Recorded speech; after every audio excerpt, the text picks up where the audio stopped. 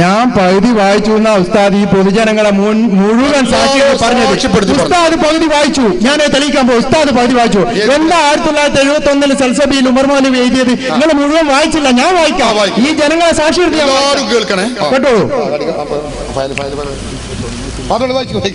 വായിക്കാം.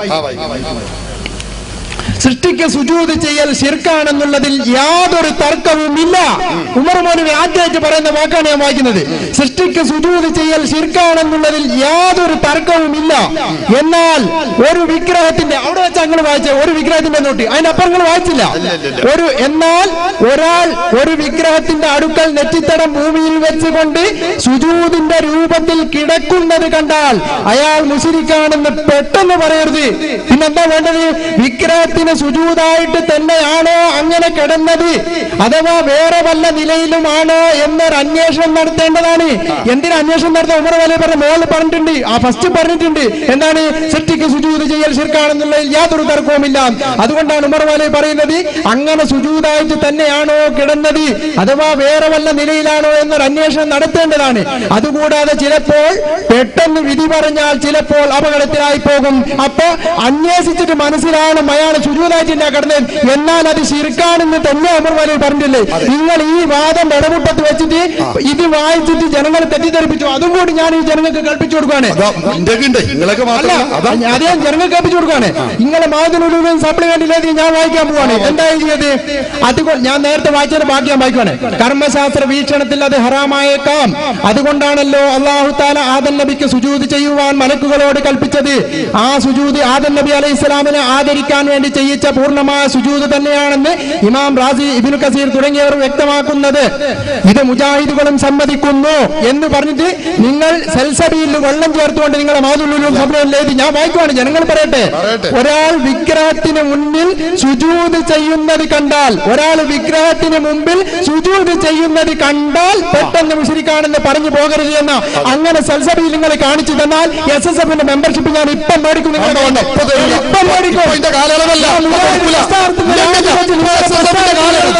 നിങ്ങളെ നേരത്തെ പറഞ്ഞ കയ്യോടെ പിടികൂടിയപ്പോ നിങ്ങൾ പെട്ടെന്ന് SSF കടന്നു നിൽക്കട്ടെ. അവിടെ ഇസ്തിബറ കഴിഞ്ഞിട്ടേ കടത്തുള്ളൂ. ഞങ്ങള് പെട്ടെന്ന് ആരെയും കടത്തൊന്നുമില്ല.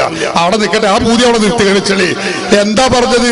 എന്താ പാല് പറഞ്ഞത് അറിയോ? ഞാൻ വായിക്കാം. ഇതുണ്ടോ? സൃഷ്ടിക്ക് നമ്മളെ വിഷയം എന്താ? എന്നാൽ ഒരാൾ ഒരു വിഗ്രഹത്തിന്റെ അടുക്കൽ നെറ്റിത്തടം ഭൂമിയിൽ വെച്ചുകൊണ്ട് സുജൂദിന്റെ രൂപത്തിൽ കിടക്കുന്നത് കണ്ടാൽ നിങ്ങൾ പറയും എന്താ ഈ പറഞ്ഞത്? നമ്മളൊന്ന് പറയാം. നെറ്റിത്തടം ഭൂമിയിൽ വെച്ചുകൊണ്ട് വിഗ്രഹത്തിന്റെ അടുക്കൽ, എവിടെങ്കിലുമല്ല വിഗ്രഹത്തിന്റെ അടുക്കൽ നെറ്റിത്തടം ഭൂമിയിൽ വെച്ചുകൊണ്ട് സുജൂദിന്റെ രൂപത്തിൽ. ഇതിനെന്തല്ലേ ചങ്ങാതിയെ സുജൂദ് എന്ന് പറയാ? പിന്നെന്താ ഈ പറഞ്ഞത്? നെറ്റിത്തടം ഭൂമിയിൽ വെക്കുന്നു, എന്നിട്ട് സുജൂദിന്റെ രൂപത്തിൽ ഇങ്ങനെ, അതിനെന്തല്ലേ സുജൂദ് പറയാ? ഉമർ മൗലവി കഥയില്ലാത്തിട്ട് നമ്മൾ എന്ത് ചെയ്യും? അതാ ഞങ്ങൾ പറഞ്ഞത്. അങ്ങനെ സുജൂദ് ചെയ്യുന്നത് കണ്ടാൽ അവൻ കാഫിറാണെന്ന് പറയരുത് ഞങ്ങൾ പറഞ്ഞേ. ഞങ്ങളെ ഇമാമി ഞങ്ങൾ പറഞ്ഞ എന്താ? അവൻ കാഫിറാണെന്ന് ഹുക്മ് ചെയ്യണം. അങ്ങനെ ഞങ്ങൾ പറഞ്ഞേ. നിങ്ങളെക്കാൾ ഞങ്ങൾ മുൻപന്തിയിലാ. എന്നിട്ട് നിങ്ങൾ SSFന്റെ മെമ്പർഷിപ്പ് ആക്രോശിച്ചിട്ട് ഒരു കാര്യമില്ല. ഞങ്ങൾ ഈ പറഞ്ഞതും ഇവിടെ എഴുതിയതും യാതൊരു വ്യത്യാസമില്ല. പദത്തിലെ വ്യത്യാസമുള്ളൂ. അത് നിങ്ങൾ പിടിച്ച് നിങ്ങൾ പ്രാർത്ഥന എന്ന് പറഞ്ഞ മാതിരി ആ പദത്തുമ്പ കടന്ന് പെട്ടി പറഞ്ഞിട്ട് ഒരു കാര്യമില്ല. എന്താ പറയുന്നത്? ഒരാൾ വിഗ്രഹത്തിന്റെ അടുക്കൽ നെറ്റിത്തടം ഭൂമിയിൽ വെച്ചുകൊണ്ട് സുജൂദിന്റെ രൂപത്തിൽ, ഇതിനെന്നല്ലേ സുജൂദ് അറിയാം? സുജൂദിന്റെ ഇതിന് വായി പുറത്ത് കടന്നുറങ്ങ വിഗ്രഹത്തിന്റെ മുമ്പ് പോയിട്ട് ഇതിനെന്നെ സുജൂദ് അറിയാം. ഈ സുജൂദ് ചെയ്യുന്നാൽ അവൻ കാഫിറാണെന്ന് പെട്ടെന്ന് പറയരുതേ. ഇതാ ഉമർ മൗലവി പറയുന്നത്. ഞങ്ങൾ പറയുന്നത് എന്താ അറിയോ? ഇമാം ഇബ്നു ഹജർ പറയുന്നത് എന്താ അറിയോ? ഓ കാഫിറാണെന്ന് ഹുക്മ് ചെയ്യണം. അറിയോ നിങ്ങൾ? ഇതാ ഞങ്ങൾ വ്യത്യാസം. എന്നിട്ട് നിങ്ങളാണോ ഞങ്ങൾ വിഗ്രഹത്തിന് സുജൂദ് ചെയ്യാൻ പറ്റും, വിഗ്രഹത്തിന് സുജൂദ് ചെയ്യാൻ പറ്റും, അത് അനുവദനീയാണെന്ന് ഞങ്ങൾ പറഞ്ഞിട്ടുണ്ട് എന്ന് ഞങ്ങളെ കുറിച്ചല്ല നിങ്ങൾ പറയേണ്ടത്.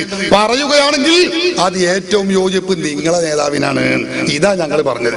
അതുകൊണ്ട് നിങ്ങൾ ഞങ്ങളെ കുറിച്ച് പറഞ്ഞ അപരാധം ഉണ്ടല്ലോ, അതിൽ നിന്ന് ശുദ്ധാവൂല. നിങ്ങൾ മെമ്പർഷിപ്പ് പറഞ്ഞ കാര്യമില്ല. നിങ്ങൾ ഞങ്ങളെ കുറിച്ച് ഒരു അപരാധം പറഞ്ഞു. എന്ത്? സൃഷ്ടികൾക്ക് സുജൂദ് ചെയ്യാം എന്ന് നിങ്ങൾ ഈ പ്രസിദ്ധീകരണത്തിൽ എഴുതിയിരിക്കുന്നു എന്ന് നിങ്ങൾ പറഞ്ഞത് ശുദ്ധ കളവാന്ന് നിങ്ങളെ സമ്മതിച്ചല്ലോ. അത് മതി. ഞങ്ങൾ പറഞ്ഞതിൽ ഞങ്ങൾ ഇപ്പോഴും ഉറച്ചു നിൽക്കുക. ഞങ്ങൾക്ക് മാറേണ്ടതില്ല. പിന്നെ പദത്തിന്റെ കാര്യത്തിൽ അത് ഓക്കെ. ഓക്കെ.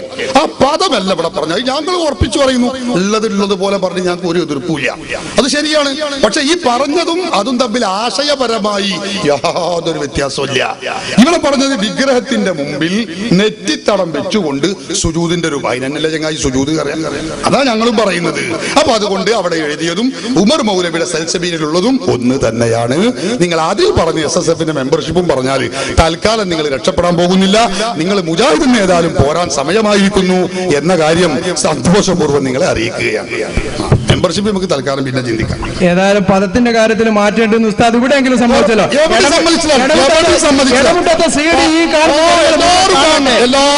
എല്ലാവരും കാണണം. മുജാഹിദ് മൗലവി കള്ളത്തരം കാടിയ CD നിങ്ങൾ എല്ലാവരും അത് കാണണം തന്നെ എനിക്ക് പറയാനുള്ളത്. ഒരു വിഷമമില്ല. ഇടമുട്ടത്തെ CD-യിൽ ഉസ്താദ് സമ്മതിക്കുന്നില്ല. ഉസ്താദ് പറഞ്ഞ് അങ്ങനെ തന്നെയാണ് ഉമർ മൗലവി പറഞ്ഞതെന്ന.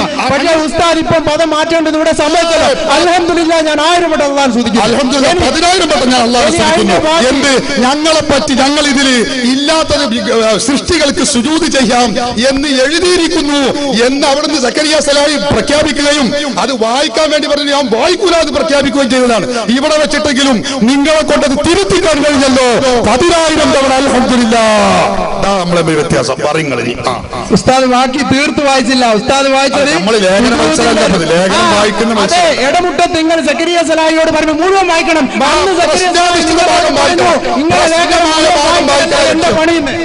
അതല്ല പറഞ്ഞത്. നിങ്ങൾ ഇതിന്റെ പ്രശ്നം ഉണ്ടല്ലോ, ഹറാമായേക്കാ, അത് നിങ്ങൾ മൂടി വെച്ചു. അതാ ഞങ്ങളെ പ്രശ്നം. അത് വായിക്കാനാ പറഞ്ഞത്. നിങ്ങൾ മുഴുവൻ വായിച്ചത്. ഈ ലേഖനം 4 പേജുണ്ട്. ഇതെല്ലാം കൂടി വായിക്കാൻ ഇത് കഴിഞ്ഞിട്ട് നമുക്ക് ഉണ്ടാക്കും ഇവിടെ ഒഴിഞ്ഞിരിക്കാൻ. ഇത് അങ്ങനെ വായിക്കാം. ഈ ആളുകൾ അതിന് വട്ടം കറക്കേണ്ടതില്ല. നമ്മളെ പ്രശ്നം എന്താ വെച്ചാൽ അവിടെ ഒന്ന് നമ്മൾ സുജൂദ് ചെയ്യാൻ പറ്റൂലേ, ഹറാമാണോ അല്ലേ, സൽസബീൽ എന്ത് പറഞ്ഞു, ഇതൊക്കെ നമ്മൾ അത് 3 വായിച്ചിട്ട് അതിന്റെ വർത്താനം അത് നിങ്ങൾ ഓർക്കണം. നിങ്ങൾ വായിച്ചില്ലാന്ന് പറയാണോ ഞാൻ തലക്കെന്ന് ഇനിയും വായിക്കും. നമുക്ക് യാതൊരു പേടിയില്ല. നിങ്ങൾ ആ പെട്ടത് ഞാൻ ഇപ്പൊ പറയണില്ല. പോട്ടെ. വിഗ്രഹത്തിന് സുജൂദായിട്ട് തന്നെയാണോ അങ്ങനെ കിടന്നത്, അഥവാ വേറെ വല്ല നിലയിലാണോ എന്നൊരു അന്വേഷണം നടത്തേണ്ടതാണ് എന്ന് ഉമർ മൗലവി എഴുതാനുള്ള കാരണം എന്താണെന്നറിയോ? അങ്ങനെയാണെങ്കിൽ അത് ശിർക്ക് തന്നെയാണ് എന്ന് പറയാം. അല്ല കുട്ടി, നിങ്ങൾക്ക് അറിയാത്തത് കൊണ്ടാണ്. അങ്ങനെ ഒരു അന്വേഷണ കമ്മീഷൻ നടത്തിയല്ല വേണ്ടത്. വിഗ്രഹത്തിന്റെ മുമ്പിൽ സുജൂദ് കിടക്കുന്നത് കണ്ടാൽ വേഗം ഒരു അന്വേഷണ കമ്മീഷനെ വെക്കല്ല. ഇസ്ലാമിക ശരീഅത്ത് പറയുന്നു കാഫിറാണെന്ന് വിധി എഴുതണമെന്ന. നിങ്ങളെ ഉമർ മൗലവിക്കും നിങ്ങൾക്കും കഥയില്ലാത്തതിൽ ഞാൻ എന്ത് പിഴച്ചു? ബഹുമാനപ്പെട്ട ഇമാം ഇബ്നു ഹജർ അൽ ഹൈതമി തുഹ്ഫത്തുൽ മുഹ്താജിന്റെ 9ാമത്തെ വാല്യം എടുത്ത് പരിശോധിച്ച് നോക്ക്. കിതാബ് റിദ്ദത്ത് നോക്ക്. അവിടെ അന്വേഷണ കമ്മീഷനെ വെക്കണം എന്നല്ല പറയുന്നത്. യുഹ്കമു ബികുഫിരിഹി, അവൻ കാഫിറാണ് എന്ന് വിധി പ്രഖ്യാപിക്കുന്ന ഉമർ മൗലവിയെ താങ്ങണ്ട. സഫാഹത്താണ് അയാളാ പറഞ്ഞത്, വിഡ്ഢിത്തമാണ് അയാളാ പറഞ്ഞത്, വിവരമില്ല. അത് നിങ്ങൾ ഓർക്കണം. അപ്പൊ അതുകൊണ്ട് നാറിയവനെ പേറിയാൽ പേറിയവൻ നാറും എന്നുള്ള കഥ നിങ്ങളെ ശ്രദ്ധയിൽപ്പെടുത്തുകയാണ്. നേരത്തെ അബ്ദുൾ റഷീദ് സഖാഫി കുറ്റ്യാടിയുടെ വിഷയാവതരണത്തിൽ കേട്ട ഒരു കാര്യമാണ് ഞാൻ ചോദിക്കുന്നത്. നേരത്തെ വലത് കൈയിൽ ആകാശം പിടിക്കും, ഭൂമി കയ്യിൽ ചുരുട്ടിപ്പിടിക്കും എന്നൊക്കെ പറഞ്ഞതിനെ പറ്റി ഇവിടെ വിഷയാവതരണത്തിൽ പറഞ്ഞിരുന്നല്ലോ. സൂറത്ത് സുമറിലെ 61-ാമത്തെ ആയത്ത്, വമാ ഖദറുല്ലാഹ ഹഖ ഖദരിഹി വൽ അർദു ജമീഅൻ ഖബൽതുഹു യൗമൽ ഖിയാമത്തി വസ്സമാവാതു മത്വിയാത്തുൻ ബിയമീനിഹി സുബ്ഹാനഹു വ തആല അമ്മാ യുശ്രികൂൻ. ആ അർത്ഥം, അതിന്റെ അർത്ഥം അള്ളാഹുവിനെ കണക്കാക്കേണ്ടുന്ന വിധം അവർ കണക്കാക്കിയില്ല. അതാ അവനാ ഭൂമി ആസകലം എടുത്ത് കയ്യിൽ പിടിക്കുന്നു, അതുപോലെ തന്നെ ആകാശത്തെ അവൻ വലത് കയ്യിൽ ചുരുട്ടി പിടിക്കുകയും ചെയ്യുന്നു. അള്ളാഹു പരിശുദ്ധനാണ്, അവനെ പങ്കുചേർക്കപ്പെടുന്നതിൽ നിന്ന് അവൻ വിമുക്തനുമാണ്. അപ്പൊ അതിനെക്കുറിച്ച് എന്താണ് റഷീദ് സഖാഫിക്ക് പറയാം? എന്റെ വിഷയാവതരണവുമായി ബന്ധപ്പെട്ട വിഷയത്തിൽ എന്ത് ചോദ്യമാണ് നിങ്ങൾ ഇപ്പോൾ ചോദിച്ചതിൽ ഉള്ളത് എന്ന് വ്യക്തമാക്കിയാൽ മറുപടി പറയാം. അള്ളാഹുവിന് വലത് കൈയുണ്ടു എന്ന് മുജാഹിദുകൾ പറയുന്നു എന്നൊരു ആരോപണമായിട്ടാണ് ഉസ്താദ് നേരത്തെ പറഞ്ഞത്. അപ്പൊ അള്ളാഹു വലത് കൈയിൽ ആകാശത്തെ ചുരുട്ടി പിടിക്കുന്നു എന്ന് പറഞ്ഞു. ഒരു ചെവി മാത്രമല്ലല്ലോ, ഇരു ചെവിയും കേൾവിയുണ്ടല്ലോ അല്ലെ? പറയുന്നത് മുഴുവനും കേൾക്കുമല്ലോ, കേൾവിക്കുറവൊന്നുമില്ലല്ലോ, കുറച്ച് കേട്ടിട്ട് പിന്നെ കട്ടി ആയി പോകില്ലല്ലോ. എന്നാൽ എന്റെ വിഷയാവതരണത്തിൽ ഞാൻ അവതരിപ്പിച്ച വിഷയം മുജാഹിദ് പ്രസ്ഥാനത്തിന്റെ അള്ളാഹു മാറിക്കൊണ്ടിരിക്കുന്നു, അവര് പഠിപ്പിക്കുന്ന അള്ളാഹു. വിഷയാവതരണം വളരെ നന്നായി മനസ്സിലാക്കുക. എന്നിട്ട് മുജാഹിദ് പ്രസ്ഥാനം ഒരു കാലത്ത് പഠിപ്പിച്ച അള്ളാഹുവിന് വലത് കൈയും ഇടതു കൈയും ഉണ്ട്. അത് നിങ്ങളുടെ ഇബ്നു അബ്ദുൽ വഹാബ് കിതാബ് തൗഹീദ് എന്ന പുസ്തകത്തിൽ രേഖപ്പെടുത്തി. ആ പുസ്തകം വിവർത്തനം ചെയ്തത് അറബികൾക്ക് അറിയില്ലെങ്കിൽ വിവർത്തനം ചെയ്തത് ഇപ്പോഴും വിപണിയിൽ ലഭ്യമാണ്. അതിന്റെ 132-ാമത്തെ പേജിൽ പ്രതിപാദിക്കുന്ന വിഷയമാകുന്നു അള്ളാഹുവിന്റെ ഇരുകൈകളെ കുറിച്ച പരാമർശം. അതിൽ വരികളാണ് വായിക്കുന്നത്. നമുക്ക് കാണാതെ തന്നെ അറിയാം മതി. ഖുർആനും ഹദീസും ഒക്കെ അത് ആവശ്യമായത് മനഃപ്പാടമാക്കുന്നത് പോലെ മുജാഹിദ് പ്രസ്ഥാനത്തിന്റെ ഉത്തരം ഉദ്ധരണികളും നമ്മൾ കാണാതെ തന്നെ പറയുക. അള്ളാഹുവിന്റെ കൈകളെ കുറിച്ച പരാമർശം ആകാശങ്ങൾ വലത് കൈയിലും ഭൂമി ഇടതു കൈയിലുമാണ്. അപ്പോ മുജാഹിദുകൾ ഒരു കാലത്ത് പഠിപ്പിച്ചത് അള്ളാഹ്ക്ക് വലത്തെ കൈയും ഇടത്തെ കൈയും ഉണ്ട് എന്നും ഭൂമി ഇടത്തെ കൈയിൽ ആകുന്നു എന്നുമാണ്. പക്ഷേ 2004 സെപ്റ്റംബർ മാസത്തിൽ മുജാഹിദ് പ്രസ്ഥാനം പുറത്തിറക്കിയ അഹ്ലുസുന്നത്തി വൽ ജമാഅയുടെ വിശ്വാസം എന്ന KK സക്കരിയ മൗലവി വിവർത്തനം ചെയ്ത് ആ പുസ്തകത്തിൽ 25-ാമത്തെ പേജിൽ പറയുന്നത് അള്ളാഹുവിന് വലത്തെ കൈ മാത്രമാണ്, ഇടത്തെ കൈ ഇല്ല എന്ന് ഹദീസിലുണ്ട്. ഈ പുസ്തകത്തിന്റെ 25-ാമത്തെ പേജിൽ പ്രതിപാദിക്കുന്നു. അപ്പൊ 2004 ആയപ്പോ മുജാഹിദിന്റെ പടച്ചോൻ വികലാംഗനായി, ഇടത്തെ കൈയില്ല. ഇങ്ങനെ മാറുന്ന പടച്ചോനാണ് എന്നാണ് മുജാഹിദ് പ്രസ്ഥാനം അവരുടെ ഗ്രന്ഥങ്ങൾ പരിശോധിച്ചാൽ മനസ്സിലാക്കാൻ കഴിയുക. ഈ വിഷയത്തിൽ നിങ്ങൾക്ക് വല്ല ചോദ്യമുണ്ടോ? ചോദിക്കാം. ഞാൻ ഓതിയ ആയത്തിനെ പറ്റിയുള്ള ഒരു വിശദീകരണം ഉസ്താദ് തന്നില്ല. കാരണം അള്ളാഹുവിന് കൈയുണ്ട്, കാലുണ്ട്, മുജാഹിദുകളുടെ അള്ളാഹ്ക്ക് കൈയുണ്ട്, കാലുണ്ട് എന്നാണ് പറയുക. പക്ഷെ അങ്ങനെ സുന്നികൾ വിശ്വസിക്കുന്ന അള്ളാഹ്ക്ക് അതില്ല എന്ന് നിങ്ങൾ സുന്നി പണ്ഡിതന്മാർ പ്രസംഗിക്കാറുണ്ട്. അപ്പൊ ഈ ആയത്തിന്റെ അടിസ്ഥാനത്തിൽ എന്താണ് അതിന്റെ വിവക്ഷ? അതാണ് അറിയാം. എന്ന മുതശാബിഹായ ആയത്തുകളിൽപ്പെട്ട ആയത്താണ്. ഈ ആയത്തിനെ സംബന്ധിച്ച് ആയത്തുകൊണ്ട് എന്താണ് വിവക്ഷിച്ചത് എന്ന് സലഫു സ്വാലിഹികളായ പണ്ഡിതന്മാർ പറയുന്നത്, മുതശാബിഹായ ആയത്തുകളെ സംബന്ധിച്ച് നാം വിശ്വസിക്കേണ്ടത് അല്ലാഹു അഅലം ബി മുറാദിഹി ബിദാലിക, അല്ലാഹു അതുകൊണ്ട് എന്താണോ ഉദ്ദേശിച്ചത് അല്ലാഹു ആണ് അറിയുക. അതിനെ വ്യാഖ്യാനിക്കൽ അല്ല, അതിനെ വിശദീകരിക്കൽ അല്ല. ഇതാണ് സലഫു സ്വാലിഹികൾ അവർ പഠിപ്പിച്ചിട്ടുള്ള വിശ്വാസം മുതശാബിഹായ ആയത്തുകളെ സംബന്ധിച്ച് എന്ന് പണ്ഡിതന്മാർ അവരുടെ ഗ്രന്ഥങ്ങളിൽ രേഖപ്പെടുത്തി വെച്ചിട്ടുണ്ട്. വൽ മദ്ഹബാനിൽ മശ്ഹൂറാനി എന്ന് പറഞ്ഞുകൊണ്ട് ഇമാം നവവി തങ്ങളും വളരെ വിശദമായി ഈ വിഷയം സലഫു സ്വാലിഹികളിൽ ഉദ്ധരിച്ചുകൊണ്ട് അവതരിപ്പിച്ചത് കാണാം. അപ്പൊ അതിന്റെ അർത്ഥം എന്താണ് വെക്കേണ്ടത് മലയാളത്തിൽ? അതൊന്നും ഉസ്താദ് പറഞ്ഞില്ല. കാരണം സുന്നി പരിഭാഷകളിൽ തന്നെ കാണുന്നത് അവൻ വലത് കൈയിൽ ആകാശത്തെ ചുരുട്ടിപ്പിടിച്ചു. അങ്ങനെ തന്നെയാണോ വെക്കേണ്ടത്? അതെ, മൂപ്പർ ചോദിക്കുന്നത് അതിന് മലയാളത്തിൽ എന്താ അർത്ഥം പറയുന്ന പറയുകയാണെങ്കിൽ അതിന് അള്ളാഹുവിന് ഒരു വിധത്തിലും ന്യൂനതകൾ തോന്നിപ്പിക്കാത്ത വിധത്തിൽ ഉള്ള അള്ളാഹുവിന്റെ അധീനതയിൽ എന്ന് അർത്ഥം വെക്കുകയാണ് വേണ്ടത്. അള്ളാഹുവിന് ന്യൂനതകൾ തോന്നിപ്പിക്കുന്ന, അവന് കൈകളും കാലുകളും അവയവങ്ങളും ഉള്ളവനാണ് എന്ന മുജസ്സിമുകളുടെ വാദങ്ങൾ, ആ വാദങ്ങൾ മുസ്ലിം സമുദായത്തിലേക്ക് എത്തിക്കുന്ന രൂപത്തിലുള്ള അർത്ഥങ്ങൾ അത് പ്രയോഗിക്കാൻ പാടുള്ളതല്ല. അള്ളാഹുവിന്റെ അധീനതയിൽ എന്നാണ് പ്രയോഗിക്കേണ്ടത്. ഉസ്താദ് പറഞ്ഞ ജഹ്മുവിന് സുഫാന്റെ വാദമാണ്, ജഹ്മിയാക്കളുടെ വാദം. അതായത് അള്ളാഹുവിന്റെ ഒരു സിഫത്തിനെ കുറിച്ച് പറഞ്ഞാൽ അതിനെ വ്യാഖ്യാനിക്കുന്ന ആളുകളായിരുന്നു അത്. അതേ വാദമാണ് ഈ ഉസ്താദ് പറഞ്ഞിരിക്കുന്നത്. ഞാൻ ഇനി ഇസ്തിഹാസയായിട്ട് ബന്ധപ്പെട്ട അല്ലാത്ത മറ്റൊരു ചോദ്യം ചോദിക്കും. ജഹ്മുകളുടെ വാദാണെന്നേ, ജഹ്മുബിന് സുഫാന്റെ വാദാണ്. മൂപ്പർക്ക് ജഹ്മുബിന് സുഫാനെ മനസ്സിലായിട്ടില്ല, നമ്മളെ മനസ്സിലായിട്ടില്ല, മൂപ്പർ തന്നെ മനസ്സിലായിട്ടില്ല. അതാണല്ലോ ഇപ്പൊ ഇതുവരെ കണ്ടത്. അതുകൊണ്ടാണല്ലോ വേദന SSFന്റെ മെമ്പർഷിപ്പ് കിട്ടണമെന്നാണല്ലോ ഇപ്പൊ ആവശ്യപ്പെടുന്നത്. അതങ്ങനെ കിട്ടൂല. അപ്പോ ഇവിടെ മനസ്സിലാക്കേണ്ട ഒരു കാര്യം, നിങ്ങൾ ഇവിടെ പറഞ്ഞ ഒരു വിഷയം നന്നായി നിങ്ങൾ ശ്രദ്ധിക്കുന്നത് നല്ലതാണ്. മുജാഹിദ് മൗലവിമാര് അമാനി മൗലവിയും നിങ്ങൾ ജഹ്മിയാക്കേണ്ടി വരും. അമാനി മൗലവിയുടെ പരിഭാഷകൾ ഞാൻ 25 സ്ഥലം ഇപ്പൊ ഇവിടെ നിന്നെടുക്കുന്ന ഞാൻ പറഞ്ഞുതരാം. വ്യാഖ്യാനിച്ച സ്ഥലം മുതശാബിഹായ തീർക്കണ്ടോ? നിങ്ങളുണ്ടോ? ഞാൻ ഇപ്പൊ ഇവിടുന്ന് പറഞ്ഞുതരാം. 25 സ്ഥലം നിങ്ങൾ അലമാര സൂക്ഷിക്കുന്ന അമാനി മൗലവിന്റെ പരിഭാഷ പറയൂ. നിങ്ങൾ ജഹ്മുബിൻ സുഫാന്റെ വാദക്കാരനാണ്.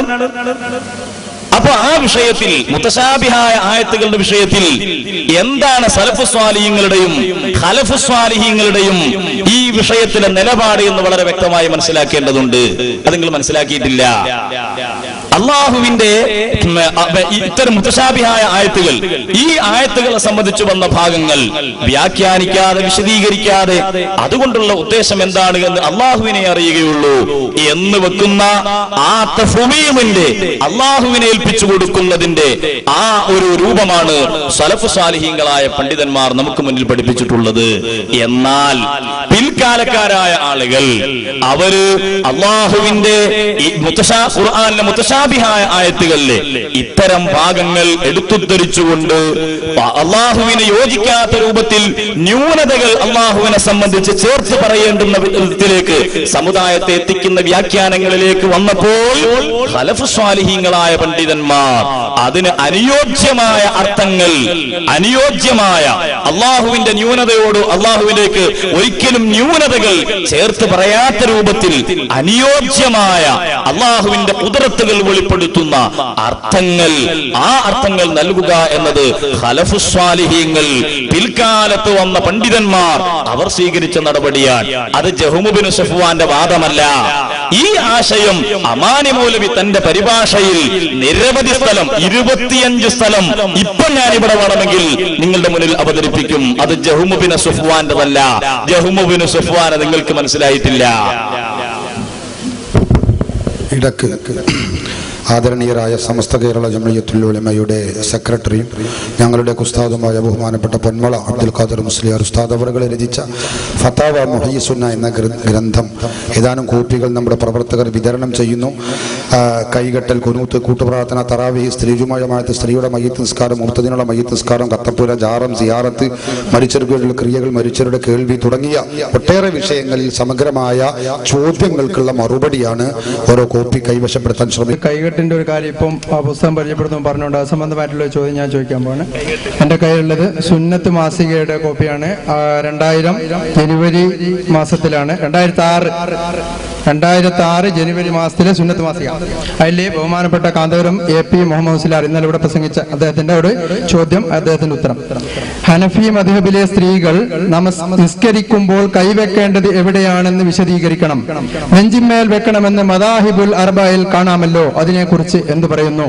അതിന് ബഹുമാനപ്പെട്ടവരുടെ മറുപടി: ഹനഫി മദ്ഹബിൽ നിസ്കരിക്കുമ്പോൾ കൈ കെട്ടേണ്ടത് പൊക്കിളിന്റെ താഴെയാണ്. അതിൽ പുരുഷനും സ്ത്രീയും തുല്യരാണ്. മദാഹിബുൽ അർബയിൽ ചില സ്ഥലത്ത് മുജാഹിദിന്റെ വാദങ്ങൾ വന്നിട്ടുണ്ട്. അതിൽ പെട്ടതാണ് നെഞ്ചത്ത് കൈവെക്കണം എന്ന് കാണുന്നത്. ആ വാദം ശരിയല്ലെന്ന് പണ്ഡിതന്മാർ സലക്ഷ്യം തെളിയിച്ചതാണ്. ഇത് ഉസ്താദ് അംഗീകരിക്കുന്നുണ്ടോ എന്നറിയാം. ശരിയാണ്. മദാഹിബുൽ അർബഅ എന്ന് പറയുന്ന ഗ്രന്ഥത്തിന്റെ രചയിതാവ് 4 മദ്ഹബിൽപ്പെട്ട ഒരു മദ്ഹബും അംഗീകരിക്കാത്തയാളാണ് എന്നാണ് അദ്ദേഹത്തിന്റെ ചരിത്രം. അതുകൊണ്ട് തന്നെ അതിൽ എഴുതിയ കാര്യങ്ങളിൽ പലതും അസംബന്ധങ്ങളുണ്ട് എന്ന കാര്യം ഉറപ്പാണ്.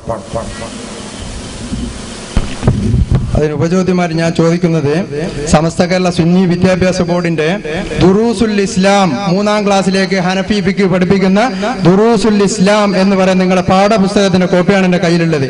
ആ 3ാം ക്ലാസ്സിലേക്ക് സമസ്ത കേരള സുന്നി വിദ്യാഭ്യാസ ബോർഡ് നിയമം അടിച്ചിട്ടുണ്ട്. അതിൽ സിഫത്തു സ്വലാത്ത് അദ്ദർസു സാനി വല്ലി ഷുറൂന എന്ന് പറഞ്ഞ പാഠത്തെ പഠിപ്പിക്കുകയാണ്. തക്ബീറിന് ശേഷം ഇടതു കൈയിന്റെ മേൽ വലതു കൈയിനെ ആക്കിക്കൊണ്ട് പുരുഷന്മാർ പൊക്കിളിന്റെ താഴെയും സ്ത്രീകൾ നെഞ്ചിന്മേലും വെക്കണം. അപ്പൊ മുജാഹിദിന്റെ വാദം നിങ്ങളെ മദ്രസാ പാഠപുസ്തകത്തിന് കടന്ന് കൂടിയോ എന്നാണ് സംശയം. അത് നിങ്ങൾ ധരിച്ചിടത്തുള്ള പെശകാണ്.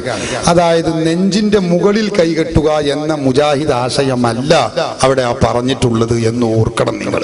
അതായത് സ്ത്രീകളെ സംബന്ധിച്ചിടത്തോളം ഹനഫി പണ്ഡിതന്മാരിൽ ചിലർ പറഞ്ഞിട്ടുള്ള ഒരു വീക്ഷണമാണത്. എല്ലാ പണ്ഡിതരുടെയും അഭിപ്രായമല്ല, അതുകൂടി നിങ്ങൾ മനസ്സിലാക്കണം. ആ വീക്ഷണം നെഞ്ചിന്റെ മുകളിൽ മുജാഹിദ് കെട്ടുന്ന ഈ കെട്ടിനെ കുറിച്ചല്ല ആ പറഞ്ഞത്. ഹനഫികൾക്കിടയിൽ ഒരു മസലയുണ്ട്. എന്താണെന്നറിയോ? ഹനഫി മദ്ഹബ് അനുസരിച്ച് കൈ കെട്ടേണ്ടത് പൊക്കിളിന്റെ താഴെയാണ് പുരുഷന്മാർ കെട്ടേണ്ടത് എന്നാണ് അവരുടെ വീക്ഷണം. പുരുഷന്മാർ, സ്ത്രീകളാണെങ്കിൽ അതല്ല, അതിന് മുകളിൽ കെട്ടുക എന്ന ഈ ആശയം കുറിക്കാൻ വേണ്ടി പണ്ഡിതന്മാർ പറയുന്ന ഒരു ഉദ്ധരണിയാണ്. അല്ലാതെ മുജാഹിദ് കെട്ടവർ ഇവിടെ കൊണ്ടുപോയി കെട്ടണം എന്നല്ല. അത് ഒരു ഹനഫി ഇമാമും പറഞ്ഞിട്ടില്ല, ഒരു മദ്ഹബും പറഞ്ഞിട്ടില്ല എന്നല്ല. അവിടെ കൈ കെട്ടണമെന്ന് ആദ്യം പറഞ്ഞിട്ടുള്ളത് മുജാഹിദ് ആശയത്തിന്റെ സ്രോതസ്സായി പരിചയപ്പെടുത്തുന്ന മുഹമ്മദ് അലി ഷൗക്കാനി എന്ന വ്യക്തിയാണ്.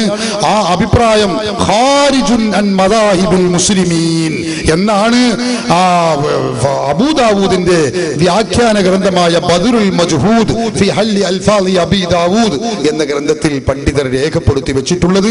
അത് മുസ്ലിമീങ്ങളുടെ അഭിപ്രായത്തിന് വിരുദ്ധമായ 4 മദ്ഹബിനും വിരുദ്ധമായിട്ടുള്ള അഭിപ്രായമാണ്. അതുകൊണ്ട് തന്നെ അപ്പൊ അതിൽപ്പെട്ട ഒരു മദ്ഹബായ അബൂ ഹനീഫ ഇമാമിന്റെ മദ്ഹബ് അത് പിന്നെ നെഞ്ചത്ത് കൈവെട്ടണമെന്ന് ആവൂലല്ലോ. അപ്പൊ പറഞ്ഞതിന്റെ അർത്ഥം പൊക്കിളിന്റെ താഴെ പുരുഷന്മാര് കൈകെട്ടണം, പൊക്കിളിന്റെ മീതെ അല്പം ഉയർത്തി സ്ത്രീകളും കൈകെട്ടണം എന്നേ ഉള്ളൂ. നെഞ്ചിന്റെ മുകളിൽ കെട്ടണം, മുജാഹിദ് കെട്ടുന്ന മാതിരി കെട്ടണം എന്നല്ല. അങ്ങനെ ആരും പറഞ്ഞിട്ടും ഇല്ല. ഇത് കഴിഞ്ഞിട്ട് ഒരു ചോദ്യം കൂടി ഉണ്ട് എനിക്ക്. പക്ഷെ അതിന്റെ മുമ്പ് ഒരു ഉപചോദ്യം കൂടി ചോദിക്കണം ആവശ്യത്തിന്. ഞാൻ ഈ ആദ്യം സുന്നത്ത് വായിച്ചപ്പോ ഉസ്താദ് പാഠപുസ്തകം ഞാൻ കാണിക്കുന്നുള്ള ഓർത്തില്ല. അതുകൊണ്ട് ഇന്നൊക്കെ വലിയ സംഗതിയല്ല. ഞങ്ങൾ 100 സ്ഥലത്ത് മറുപടി പറഞ്ഞു. വലിയ ആനത്തലേന്നാണ്. അതൊക്കെ നമ്മൾ പഠിച്ചിട്ടല്ലേ വന്നിട്ടുള്ളത്. മദാഹിബുൽ അർബയുടെ കർത്താവ് അയാളെ മതം അംഗീകരിക്കാത്ത ആളാണ്, മുജാഹിദിന്റെ ആശയം കടന്നുകൂടിയാണ് ഉസ്താദ് പറഞ്ഞു. പക്ഷെ നെഞ്ചത്ത് കൈകെട്ടണം എന്ന് തന്നെ എഴുതിയപ്പോ മുജാഹിദാർ ഇങ്ങനെ കൈകെട്ടും പോലെ ഉസ്താദ് കാണിച്ചു. സത്യത്തിൽ ഇങ്ങനെ ഒന്നും കൈകെട്ടാൻ മുജാഹിദ് പഠിപ്പിക്കുന്നില്ല. മുജാഹിദ് പഠിപ്പിക്കുന്നത് അസ്റഫിൽ അള്ളാഹിന, അതായത് ഏറ്റവും പ്രധാനപ്പെട്ട അവയവത്വം കൈകെട്ടണം. അത് ജമല് എന്ന് പറഞ്ഞ കിതാബിലെ ഉസ്താദ് ഓതിയിട്ടുണ്ടല്ലോ.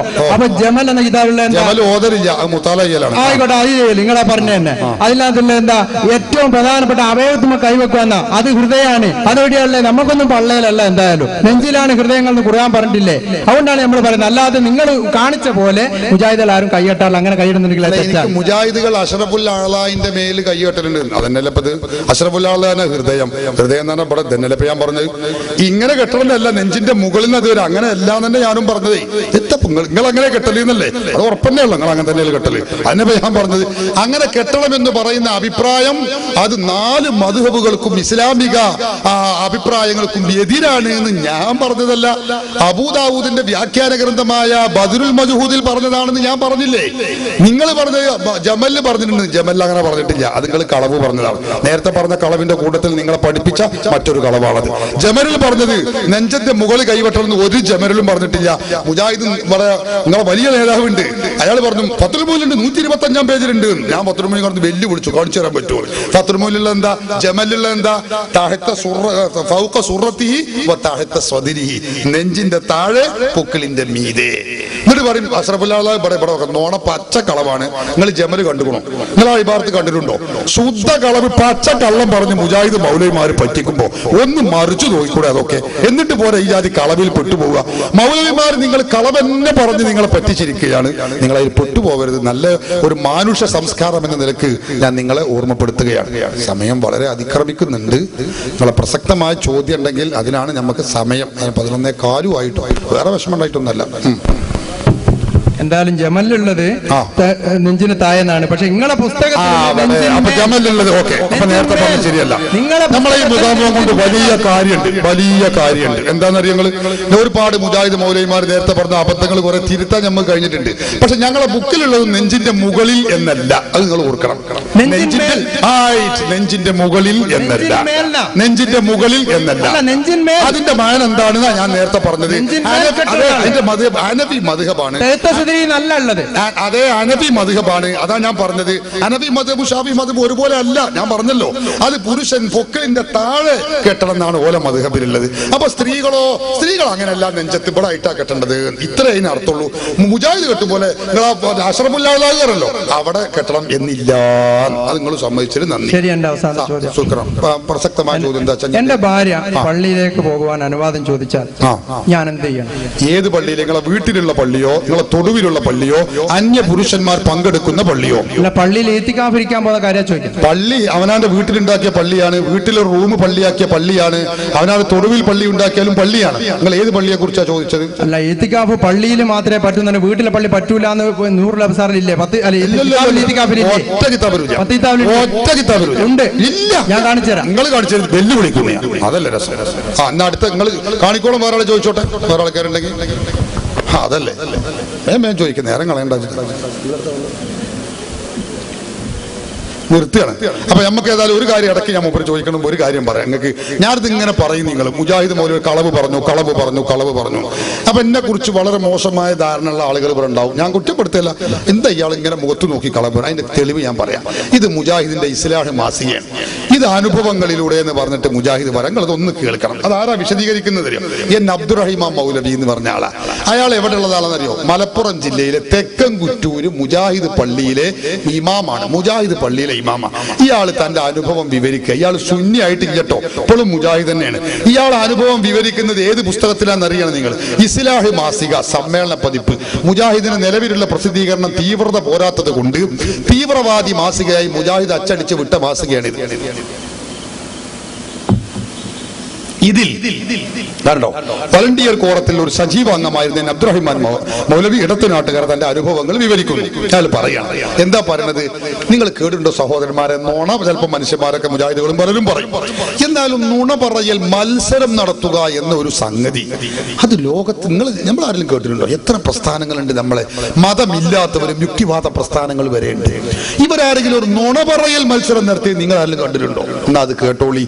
ലോക ചരിത്രത്തിൽ അത് നടത്തിയത് ഖുർആനിന്റെയും സുന്നത്തിന്റെയും ആകത്തുകയാണ് ഞങ്ങൾ എന്ന് പറഞ്ഞ് പരിചയപ്പെടുത്തുന്ന മുജാഹിദുകളാണ് സഹോദരന്മാരെ നുണ പറയൽ മത്സരം നടത്തിയത്. നുണ പറയൽ മത്സരം എന്തായിരുന്നു? ഞാൻ വായിക്കാം. ഞങ്ങളുടെ ക്യാമ്പുകളിൽ അത് പറയണം, നുണ പറയൽ മത്സരങ്ങൾ തന്നെ നടന്നിരുന്നു. ഇത് മുജാഹിദ് മൗലവിന് പറയാ, ഞങ്ങളതിൽ പങ്കെടുത്തിരുന്നു. ആർക്കും നോക്കാം, മലയാളല്ലേ, ആർക്കും വന്ന് നോക്കാം. വിദ്വേഷത്തോടെ എന്നെ നോക്കുന്ന ആളുകൾക്കും വന്ന് നോക്കാം. തിരിച്ചു തരണം എന്നുള്ളൊരു വ്യവസ്ഥ മാത്രമേ ഉള്ളൂ. അത് പറയുന്നുണ്ട്, ഞങ്ങളുടെ ക്യാമ്പുകളിൽ നുണ പറയൽ മത്സരങ്ങൾ തന്നെ നടന്നിരുന്നു. 1996 ഡിസംബറിൽ മേപ്പയ്യൂർ സ്കൂളിൽ അസ്ഗർ അലി മൗലവി, PT ബീരാൻകുട്ടി സുല്ലമി, അലി മൗലവി പത്തനാപുരം എന്നിവരുടെ നേതൃത്വത്തിൽ തെരഞ്ഞെടുക്കപ്പെട്ട 100ഓളം VC പ്രവർത്തകന്മാരുടെ രഹസ്യയോഗം നടന്നു. അതിൽ എടത്തനാട്ടുകര മഹലിൽ നിന്നും തെരഞ്ഞെടുക്കപ്പെട്ട 4-ൽ ഒരാളായിരുന്നു ഞാൻ. നോക്ക് നിങ്ങൾ, എടത്തനാട്ടുകര മഹലിൽ നിന്ന് തെരഞ്ഞെടുക്കപ്പെട്ട 4-ൽ ഒരാളായിരുന്നു ഞാൻ. എന്നിട്ട് അദ്ദേഹം പറയും, പ്രച്ഛന്നവേഷം, മിമിക്രി, കയറിൽ തൂങ്ങിയുള്ള കയറ്റം, നുണ പറയൽ മത്സരം മുതലായവ ആ ക്യാമ്പിൽ വെച്ച് നടന്നു. എന്തൊക്കെയാ നടന്നത്? ഒന്ന്, പ്രച്ഛന്നവേഷം, ഖുർആനും സുന്നത്തും അനുസരിച്ചുള്ള ഒരു മത്സരമാണിത്, മനസ്സിലാക്കണം. പ്രച്ഛന്നവേഷം. പിന്നെ മിമിക്രി. ഖുർആനും സുന്നത്തിലെ സൂറത്തുൽ ബഖറയിൽ അള്ളാഹു കാര്യമായിട്ട് പറഞ്ഞൊരു വിഷയമാണല്ലോ മിമിക്രി നടത്തുന്ന കാര്യം, നിങ്ങൾക്ക് അറിയില്ലേ? ആ മിമിക്രി. വേറൊന്നാണ് കയറിൽ തൂങ്ങിയുള്ള കയറ്റം. കയറിൽ തൂങ്ങിയുള്ള ഇറക്കാണെങ്കിൽ ആത്മഹത്യ ചെയ്യാൻ വേണ്ടി പഠിപ്പിക്കുകയെന്നെങ്കിലും വെക്കായിരുന്നു. കയറിൽ തൂങ്ങിയുള്ള കയറ്റം എന്തിനു വേണ്ടിയാ നിങ്ങൾ ചിന്തിച്ചോളി. കയറിൽ തൂങ്ങിയിട്ടുള്ള കയറ്റം എന്തിനു വേണ്ടിയത് ഞാൻ പറയുന്നത്, ഞങ്ങൾ ചിന്തിച്ചാൽ മതി സഹോദരന്മാരെ. എന്നിട്ട് കയറിൽ തൂങ്ങിയുള്ള കയറ്റം, നുണ പറയൽ മത്സരം, നുണ പറയൽ മത്സരം മുതലായവ ആ ക്യാമ്പിൽ വെച്ച് നടന്നു. അത് ഇസ്ലാമികമാണോ, നമുക്ക് ചേർന്നതാണോ എന്ന ചോദ്യങ്ങൾക്ക് ആവശ്യമായി വരും എന്നാണ് അസ്ഗർ അലി മൗലവി മറുപടി പറഞ്ഞത്. ഒക്കെ നമുക്ക് ആവശ്യമായിട്ട് വരും. നമുക്കിത് ഇസ്ലാമികമാണോ എന്ന് കുട്ടികൾ ചോദിക്കുകയാണ് മൗലവിമാർ. അവരാക്കെ നമുക്ക് ആവശ്യമായിട്ട് വരും, ഒക്കെ നടത്തിക്കോളി. ഇയാളെ ഇന്റർവ്യൂവിൽ കാണാൻ ഇയാൾ പറഞ്ഞു സഹാബത്തൊക്കെ നുണ പറയൽ മത്സരം നടത്തിയിട്ടുണ്ട്. സഹാബത്തിനെ പറ്റി നുണ പറയാം, നുണ ആകെ ഒരു നുണ. എന്നിട്ട് കേൾക്കൂ നിങ്ങൾ, ഇയാൾ പറയുന്നു, ഏതായാലും അന്നത്തെ നുണ പറയൽ മത്സരത്തിൽ 1-ാം സ്ഥാനം എനിക്കും. ഇയാൾ പറയാ 1-ാം സ്ഥാനം കിട്ടിയത് എനിക്കാണ്. 2-ാം സ്ഥാനം പിരിച്ചുവിടപ്പെട്ട ISM-ന്റെ ഇന്നത്തെ സ്റ്റേറ്റ് ട്രഷറർ NM ജലീൽ മാസ്റ്റർക്കുമാണ് ലഭിച്ചത്. നിങ്ങൾ മുജാഹിദ് നേതാവാനുള്ള യോഗ്യത ഇതൊക്കെ. നുണ പറയൽ മത്സരത്തിൽ 1-ാം സ്ഥാനം നേടുക, 2-ാം സ്ഥാനം നേടുക, എന്നാൽ സ്റ്റേറ്റ് ട്രഷറർ, സ്റ്റേറ്റ് സെക്രട്ടറി. ഈ ജലീൽ മാസ്റ്റർ ഇപ്പൊ സംസ്ഥാന ജനറൽ സെക്രട്ടറി ആണെന്നാണ് എന്റെ ഓർമ്മ. അങ്ങനെ വലിയ വലിയ നേതാക്കളാവാനുള്ള യോഗ്യത നുണ പറയൽ മത്സരത്തിൽ 1ഉം 2ഉം സ്ഥാനം നേടുക. നോക്കണേ നിങ്ങൾ. എന്നിട്ടോ മത്സര വിജയി എന്ന നിലക്ക് ഇയാൾ പറയാ, മത്സര വിജയി എന്ന നിലക്ക് 5 റെക്സോണ സോപ്പ് പെട്ടികളും കിട്ടി. എങ്ങനെയുണ്ട്? റബീഉൽ അവ്വലിലെ കുട്ടികള് പാട്ടും പ്രസംഗം നടത്തി നമ്മൾ പ്ലേറ്റ് കൊടുക്കുക, സോപ്പും പെട്ടി കൊടുക്കുക എന്ന മാതിരി ഈ കാക്കാക്ക് നമ്മൾ മത്സരം കൊടുത്ത് എന്താ കൊടുത്ത കാര്യങ്ങൾ? 5 റെക്സോണ സോപ്പും പെട്ടികളുമാണ്. എങ്ങനെയുണ്ട് മത്സരം? ആ മത്സരത്തിന് കിട്ടിയ സമ്മാനാണ്. എന്നിട്ട് അയാൾ പറയുന്നു, സ്വരം മാറ്റി ഫോണിലൂടെ സംസാരിച്ച് തെറ്റിദ്ധാരണയുണ്ടാക്കാൻ തക്ക ഭാഗത്തിൽ മിമിക്രി പരിശീലനവും നടന്നു. അതിലും എനിക്ക് സമ്മാനം കിട്ടിയിരുന്നു. ഇയാള് മഹാവില്ലനാണ്. എല്ലാവരും ഇയാൾ പ്രതിഭയാണ്. ഇയാൾ എല്ലാവരും ഫസ്റ്റ് റാങ്ക് ഇയാൾക്ക്. അതിന്റെ വിശദീകരണം ഉണ്ട് റഷീദിന്റെ കൂട്ടി മനസ്സിലാക്കാം. ഇതൊന്നും മനസ്സിലാക്കേണ്ട വിഷയമാണ്. ഈ മുജാഹിദ് പ്രസ്ഥാനം എന്ന് പറഞ്ഞാല് ഇതിലൊരു വിഷയം കൂടി നിങ്ങൾ മനസ്സിലാക്കാനുള്ളത്, ഇതിന്റെ മുമ്പ് തർത്തീബ് പ്രകാരം ഈ വിഷയം അവർ അവതരിപ്പിക്കുന്നുണ്ട്. അതും കൂടി കേട്ടോളി. ഈ മുജാഹിദ് ചില ആളുകൾക്ക് ധാരണ മാന്യനാകാൻ മുജാഹിദൊക്കെ ആകണം, അങ്ങനെയൊക്കെ ഒരു ധാരണ ഉണ്ടല്ലോ. ഇത് മുജാഹിദ് ടൈംസ്, നമുക്ക് പണ്ട് സുന്നി ടൈംസ് ഉണ്ടായിരുന്നു. ഇതും കൂടി ഒന്ന് മുജാഹിദീങ്ങൾ ഓർക്കുന്ന നല്ലതാ. റാത്തീബ് വേണ്ട, മൗലിദ് വേണ്ട, ഹദ്ദാദ് വേണ്ട, പിന്നെ എന്ത് വേണം അതും കൂടി കേട്ടോളി. ഈ ക്ലാസ് ഞാൻ കൂടുതൽ വിശദീകരിക്കണ്ടല്ലോ. പിന്നെ ക്ലാസ് തുടങ്ങി, ഇവിടെ അവരങ്ങനെ ഒരുമിച്ച് കൂടിയിട്ട് ക്ലാസ് തുടങ്ങി. ഞങ്ങളെ സദാ നിരീക്ഷിക്കാൻ പ്രത്യേകം ആളുകളെ തയ്യാറാക്കിയിരുന്നു. ഉറക്കം തൂങ്ങുന്നവർക്ക് തക്ക ശിക്ഷ ലഭിച്ചിരുന്നു. എന്താ ശിക്ഷ? സ്കൂളിന്റെ കുന്നിൻ മുകളിൽ നിന്ന് താഴേക്കും തിരിച്ചും 7 പ്രാവശ്യം ഓടണം. ഒന്ന് തൂങ്ങിയാൽ 7 വട്ടം ഓടണം. അത്ര വലിയ ശിക്ഷ കൊടുത്താലേ ഇവരെന്നെ പഠിക്കുന്നു, ഉൾക്കെന്നെ അറിയാം. അതുകൊണ്ട് ആ 7 വട്ടം ഓടിച്ചത്. കേൾക്കണമെങ്കിൽ മുജാഹിദീന്റെ സംസ്കാരം തീർന്നില്ല. ഞാനും ഒരു പ്രാവശ്യം അത് ഏൽക്കേണ്ടി വന്നു.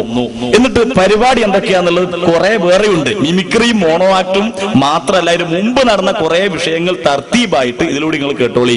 പിന്നീട് കരാട്ടെ പ്രദർശനവും അവിടെ നിന്ന് ആരംഭിക്കുന്ന ക്ലാസ്. കരാട്ടെ മുജാഹിദീങ്ങൾ കൊണ്ട് കോലൊക്കെ മാറ്റി ആ ടൗസർ കൊണ്ട് കൊടുത്തിട്ട് പിന്നെ കരാട്ടെ തുടങ്ങി. ഇപ്പൊ നിങ്ങൾ കരാട്ടെ തുടങ്ങുകയാണ്. അങ്ങനെ ഇടയ്ക്ക് പോലീസ് വേഷത്തിൽ ഒരാൾ പ്രത്യക്ഷപ്പെട്ടു. അത് എന്റെ കൂടെ വന്ന സംഘത്തിൽപ്പെട്ട ആളായിരുന്നു. പലരും അദ്ദേഹത്തെ കണ്ട് ഭയപ്പെട്ടു. കാരണം കൂടെ പാലക്കാട്ടുനിന്ന് ഈ ബസിന്റെ സീറ്റിൽ തൊട്ടടുത്തിരുന്ന ആള് സദസ്സിലെത്തിയപ്പോ പോലീസ് സാഹിബിനെ പേടിക്കാതിരിക്കുവോ? എന്നിട്ടോ ശേഷം കേൾക്കണേ, ശേഷം നിങ്ങൾ വിചാരിക്കും ഒരു അശറക്ക ജല്ലീന്ന്, അതൊന്നും അല്ല അവിടെ നടന്നത്. പിന്നെന്താ നടന്നത്? ബ്രൂസ്ലിയുടെയും ജാക്കി ചാന്റെയും സിനിമാ പ്രദർശനം കുറച്ചു നേരം കാണിച്ചു തന്നു.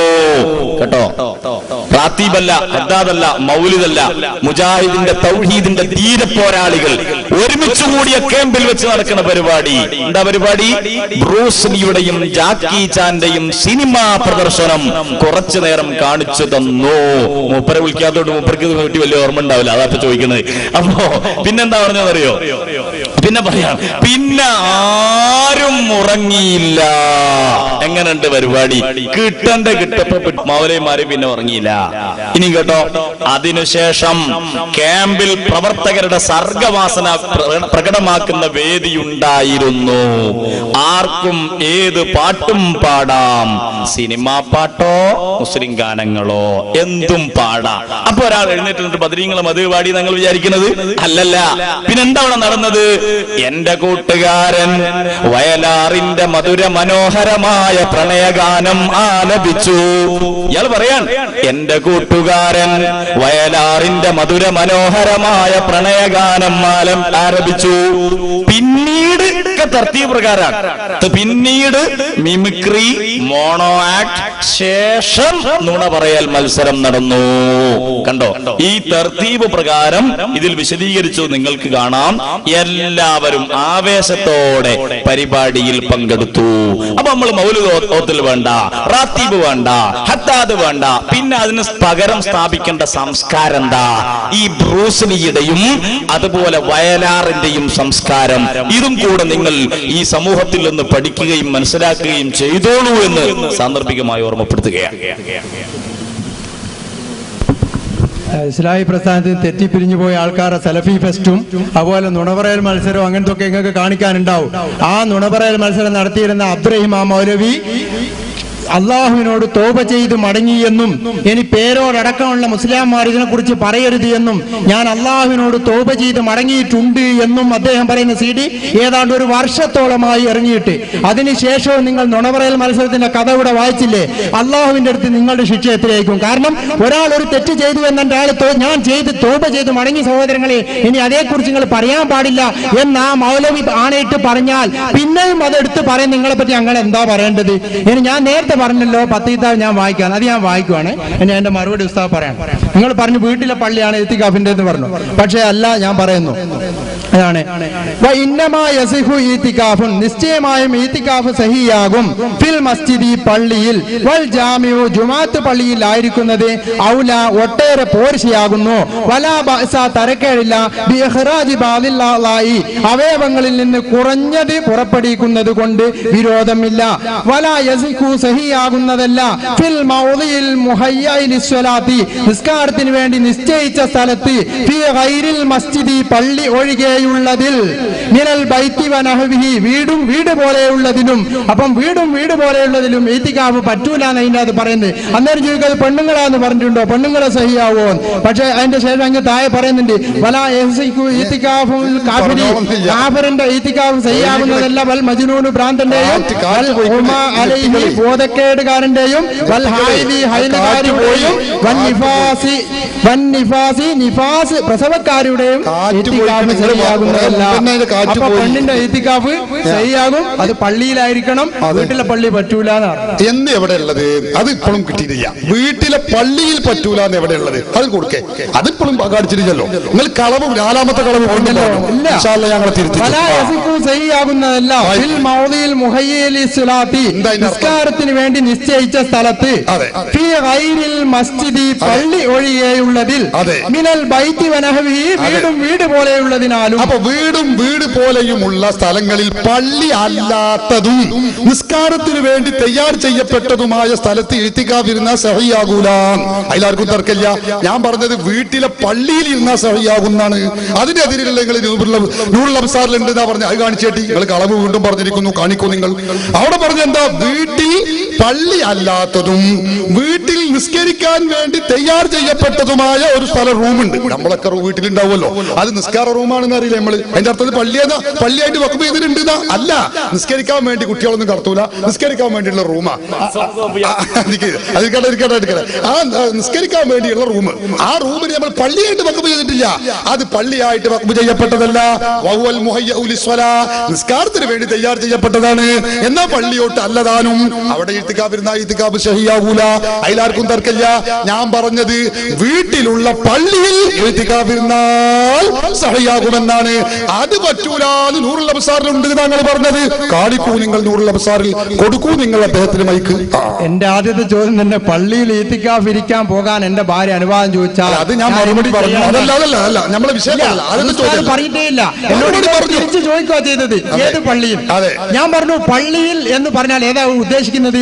വീട്ടിൽ ഇത്തികാഫ് ഇരുന്നാൽ സഹിയാകുന്നതല്ല എന്ന് ഞാൻ പറഞ്ഞു. ഞാൻ പറഞ്ഞു അപ്പൊ വീട്ടിലെ പള്ളിയിൽ ഇത്തികാഫ് ഇരുന്നാൽ സഹിയാകും. അപ്പൊ നിങ്ങൾ പറഞ്ഞു വീട്ടിലെ പള്ളിയിൽ ഇത്തികാഫ് ഇരുന്നാൽ സഹിയാകൂലെന്ന് നൂറുൽ അബ്സാറിൽ പറഞ്ഞിട്ടുണ്ട്. നിങ്ങൾ പറഞ്ഞു ഇവിടെ വീഡിയോ ഉണ്ട്. നൂറുൽ അബ്സാർ കാതുകളോടാണ് ഇത് കേൾക്കുന്നത്. നിങ്ങൾ മനസ്സിലാക്കണ മാതിരിയല്ല. നിങ്ങൾ എന്താ പറയാൻ പോകുന്നത്? വായ പൊന്തിക്കുമ്പോ ഞങ്ങൾക്കറിയാം. അല്ല, നിങ്ങൾ പറഞ്ഞത് നൂറുൽ അബ്സാർ. അതെ, ഞാൻ അന്നേരം തന്നെ മാറ്റി പറഞ്ഞ സീഡ് പക്ഷേ ഞാൻ പറഞ്ഞത് നിങ്ങൾ നൂറുൽ അബ്സാറിനാണ്. അല്ല, അന്നേരം തന്നെ കിതാബുൽ ഇത്തികാഫിലാന്ന് മാറ്റി പറഞ്ഞിട്ട് സീഡ് പരിശോധിക്കുക. എന്താ കുട്ടിയെ കിതാബുൽ ഇത്തികാഫ് കിതാബിന്റെ 10 കിതാബ്. നിങ്ങൾ കഥയില്ലാതെ സംസാരിക്കില്ലേ? എന്തെങ്കിലും കഥയില്ലാതെ പറയും. 10 കിതാബ് തന്നെ 10 കിതാബാണ് സഹോദര. അതിനുള്ള ഒരു കിതാബിൽ ഒരു അധ്യായത്തിന്റെ പേരാ കിതാബുൽ ഇത്തികാഫ്. അതിലാണ് പറയുന്നത് നൂറുൽ അബ്സാറിനാന്നല്ല പറഞ്ഞത്. ഏത് ആവശ്യം നിങ്ങൾ ഭാഗപ്പെട്ടിരിക്കുന്നു. അപ്പൊ നമ്മളെ വിഷയം അതല്ല. നിങ്ങൾ പറഞ്ഞത് വീട്ടിലുള്ള പള്ളിയിൽ ഇത്തികാഫ് ഇരുന്നാൽ സഹിയാകൂലാന്ന് നൂറുൽ അബ്സാറാണ്. നൂറുൽ അബ്സാർ തിരുത്തികളെ 10 കിതാബാണ് 10 കിതാബ്. അത് നിങ്ങൾ തെളിയിച്ചിട്ടില്ല എന്നപ്പ ഞാൻ പറഞ്ഞത്. പറഞ്ഞത് ഇപ്പൊ എന്താ? വീട്ടിലെ ഒരു റൂം നിസ്കരിക്കാൻ വേണ്ടി തയ്യാർ ചെയ്യപ്പെട്ടതും പള്ളി അല്ലാത്തതുമായ റൂം, ആ റൂമിൽ ഇത്തികാഫ് ഇരുന്നാൽ സഹിയാകൂലാന്ന് അതിൽ പറഞ്ഞിട്ടുണ്ട്. ഞങ്ങൾക്കാർക്കും ഒരു തർക്കമില്ല. ഞാൻ പറഞ്ഞത് അതല്ല. വീട്ടിലുള്ള പള്ളിയിൽ ഇത്തികാഫ് ഇരുന്നാൽ അത് സഹിയാകൂലാന്ന് 10 കിതാബിലുണ്ടെങ്കിൽ അത് കാണിച്ചു തരൂന്ന. ഞാൻ കാണിച്ചു തരാൻ നിങ്ങൾ വലിയ ആവേശത്തിലാണ് നിങ്ങളെ ബാഗ് തുറന്നത്. എവിടെ ആ കിതാബ്? എവിടെയാ ഇബാറത്ത്? ഏതാണ് ആ വരികൾ? അതൊന്നും നിങ്ങൾ പറയൂ. ഒരു 2 പ്രാവശ്യം ഞാൻ വായിച്ചു, മൂന്നാമത് ഞാൻ വായിക്കാം. വലാ യസിഖു സഹിയാകുന്നതല്ല ഫിൽ മൗദിയിൽ മുഹയ്യഇ ലിസ്വലാത്തി, നിസ്കാരത്തിന് വേണ്ടി നിശ്ചയിച്ച സ്ഥലത്ത് ഫീ ഗൈരിൽ മസ്ജിദി പള്ളി ഒഴികെയുള്ളതിൽ. അതെ, പള്ളി അല്ലാത്തതും പള്ളി ഒഴികെയുള്ളതും നിസ്കരിക്കാൻ വേണ്ടി തയ്യാർ ചെയ്യപ്പെട്ടതുമായ വീട്ടിലുള്ള സ്ഥലം മിനൽ ബൈത്തി വഗൈരിഹി, വീടാവട്ടെ അല്ലാത്തതാവട്ടെ, അവിടെ ഇത്തികാഫ് ഇരുന്നാൽ സഹിയാകൂല. അതിലാർക്കും തർക്കമില്ല. നിങ്ങൾ പറഞ്ഞത് അങ്ങനെയല്ല. 10 കിതാബിൽ പറഞ്ഞത് വീട്ടിലെ പള്ളിയിൽ ഇത്തികാഫ് ഇരുന്നാൽ സഹിയാകൂല എന്നാണ്. പച്ചക്കള്ളമാണത്. മൗലവിമാരികളെ പറ്റിച്ച 5ാമത്തെ കളവാണത്. വീട്ടു കളവ് നിങ്ങൾ പറഞ്ഞിരിക്കുന്നു. മാറ്റണം നിങ്ങളത്, തിരുത്തണം നിങ്ങളത്, തിരുത്തിക്കും നിങ്ങളെ കൊണ്ട് ഞങ്ങൾ. പള്ളി എന്ന് പറയുമ്പോൾ പഠിച്ചോ, ഞാൻ പഠിപ്പിച്ചുതരാം. പള്ളി വീടിലൊരു റൂം, ആ റൂം മസ്ജിദൻ, ഇത് ഞാൻ പള്ളിയാക്കി വഖഫ് ചെയ്തിരിക്കുന്നു എന്ന് ഞാൻ പറഞ്ഞാൽ റൂമാണെങ്കിലും അത് പള്ളിയായി. മുഹമ്മദ്, നിങ്ങൾക്കിത് മൗലവിമാര് പഠിപ്പിച്ചു തന്നിട്ടില്ല. കഥയില്ലാത്തവരാണ്, വിവരമില്ലാത്തവരാണ്, കളവ് പറയൽ മത്സരം നടത്തുന്നവരാണ്. ഞാൻ കുറ്റപ്പെടുത്തുന്നില്ല, അവർക്ക് വിവരമില്ലാത്തത് കൊണ്ടാണ്. പഠിച്ചോളൂ. നിങ്ങൾ ഫത്വയിൽ പോയി അടക്കമുള്ള കിതാബ് എടുത്ത് പരിശോധിച്ചോളൂ. അവിടെ കാണാം വീട്ടിന്റെ ഒരു റൂം. ആ റൂമിൽ ഒരാൾ പറഞ്ഞു, ഞാൻ ഇതിനെ പള്ളിയാക്കി, പള്ളിയായി ഞാൻ വഖഫ് ചെയ്തിരിക്കുന്നു എന്ന് പറഞ്ഞാൽ അത് പള്ളിയാകുന്നു. അവിടെ പിന്നെ എല്ലാ പള്ളിയുടെ ഹുർമത്തും അവിടെ നിർബന്ധമാണ്. അവിടെ ഇത്തികാഫിരിക്കാം, അവിടെ നിസ്കരിച്ച പള്ളിയിൽ നിസ്കരിച്ച കൂലിയുണ്ട്. ഈ ജാതി പള്ളി മഹാനായ ഹബീബ് മുഹമ്മദ് റസൂലുള്ളാഹി സല്ലല്ലാഹു അലൈഹി വസല്ലം തങ്ങൾ സ്വഹാബിയത്തായ മഹദിയായ ആയിഷ ബീവി റളിയല്ലാഹു അൻഹയിൽ ഉദ്ധരിക്കുന്ന ഹദീസ് അബൂ ദാവൂദ് ഉദ്ധരിച്ചിട്ടുണ്ട്, നസായി ഉദ്ധരിച്ചിട്ടുണ്ട്, തുർമുദി ഉദ്ധരിച്ചിട്ടുണ്ട്. നിങ്ങൾ ഖുർആനും സുന്നത്തും പഠിച്ചിട്ടില്ല, മുറുകെ പിടിക്കലാണ് നിങ്ങൾ, അത് മറിച്ചു നോക്കിയിട്ടില്ല. ഇമാം അബൂ ദാവൂദ് ഉദ്ധരിക്കുന്ന ഹദീസിൽ കാണാം, അല്ലാഹുവിന്റെ റസൂൽ അമറനാ അൻ നബിരിയൽ മസ്ജിദ ഫിദ്ദുവരി, ഞങ്ങളുടെ വീടുകളിൽ പള്ളി ഉണ്ടാക്കാൻ ഹബീബ് മുഹമ്മദ് റസൂലുള്ളാഹി അല്ലാഹുവിന്റെ റസൂൽ ഞങ്ങളോട് കൽപ്പിച്ചു എന്ന് അല്ലാഹുവിന്റെ റസൂലിൽ നിന്ന് ഇസ്ലാം പഠിച്ച ആയിഷ ബീവി റളിയല്ലാഹു അൻഹ പറയുന്നു. അബൂ ദാവൂദ് ഉദ്ധരിക്കുന്നു, നൂറുകണക്കിന് സ്വഹാബികളുടെ വീടുകളിൽ ചരിത്രം പരതിയാൽ കാണില്ലേ. വഫാഉൽ വഫാ ബി അഖ്ബാരി ദാരിൽ മുസ്തഫ ഹാഫിദ് സയ്യിദ് സുംഹൂദിയുടെ ഗ്രന്ഥം വായിച്ചു നോക്കൂ നിങ്ങൾ. ആധുനിക ചരിത്രകാരൻ താരീഖ് മആലിമിൽ മദീന പഠിച്ചു നോക്കൂ നിങ്ങൾ. അതിലൊക്കെ കാണാം സ്വഹാബി വനിതകളുടെ വീടുകൾ, ഒട്ടേറെ വീടുകളുടെ ഉള്ളിന്റെ ഉള്ളിൽ പള്ളികൾ ഉണ്ടായിരുന്നു. അതാണ് അവിടെ പറഞ്ഞിട്ടുള്ളത്. നിങ്ങൾ കളവ് പറഞ്ഞിരിക്കുകയാണ്.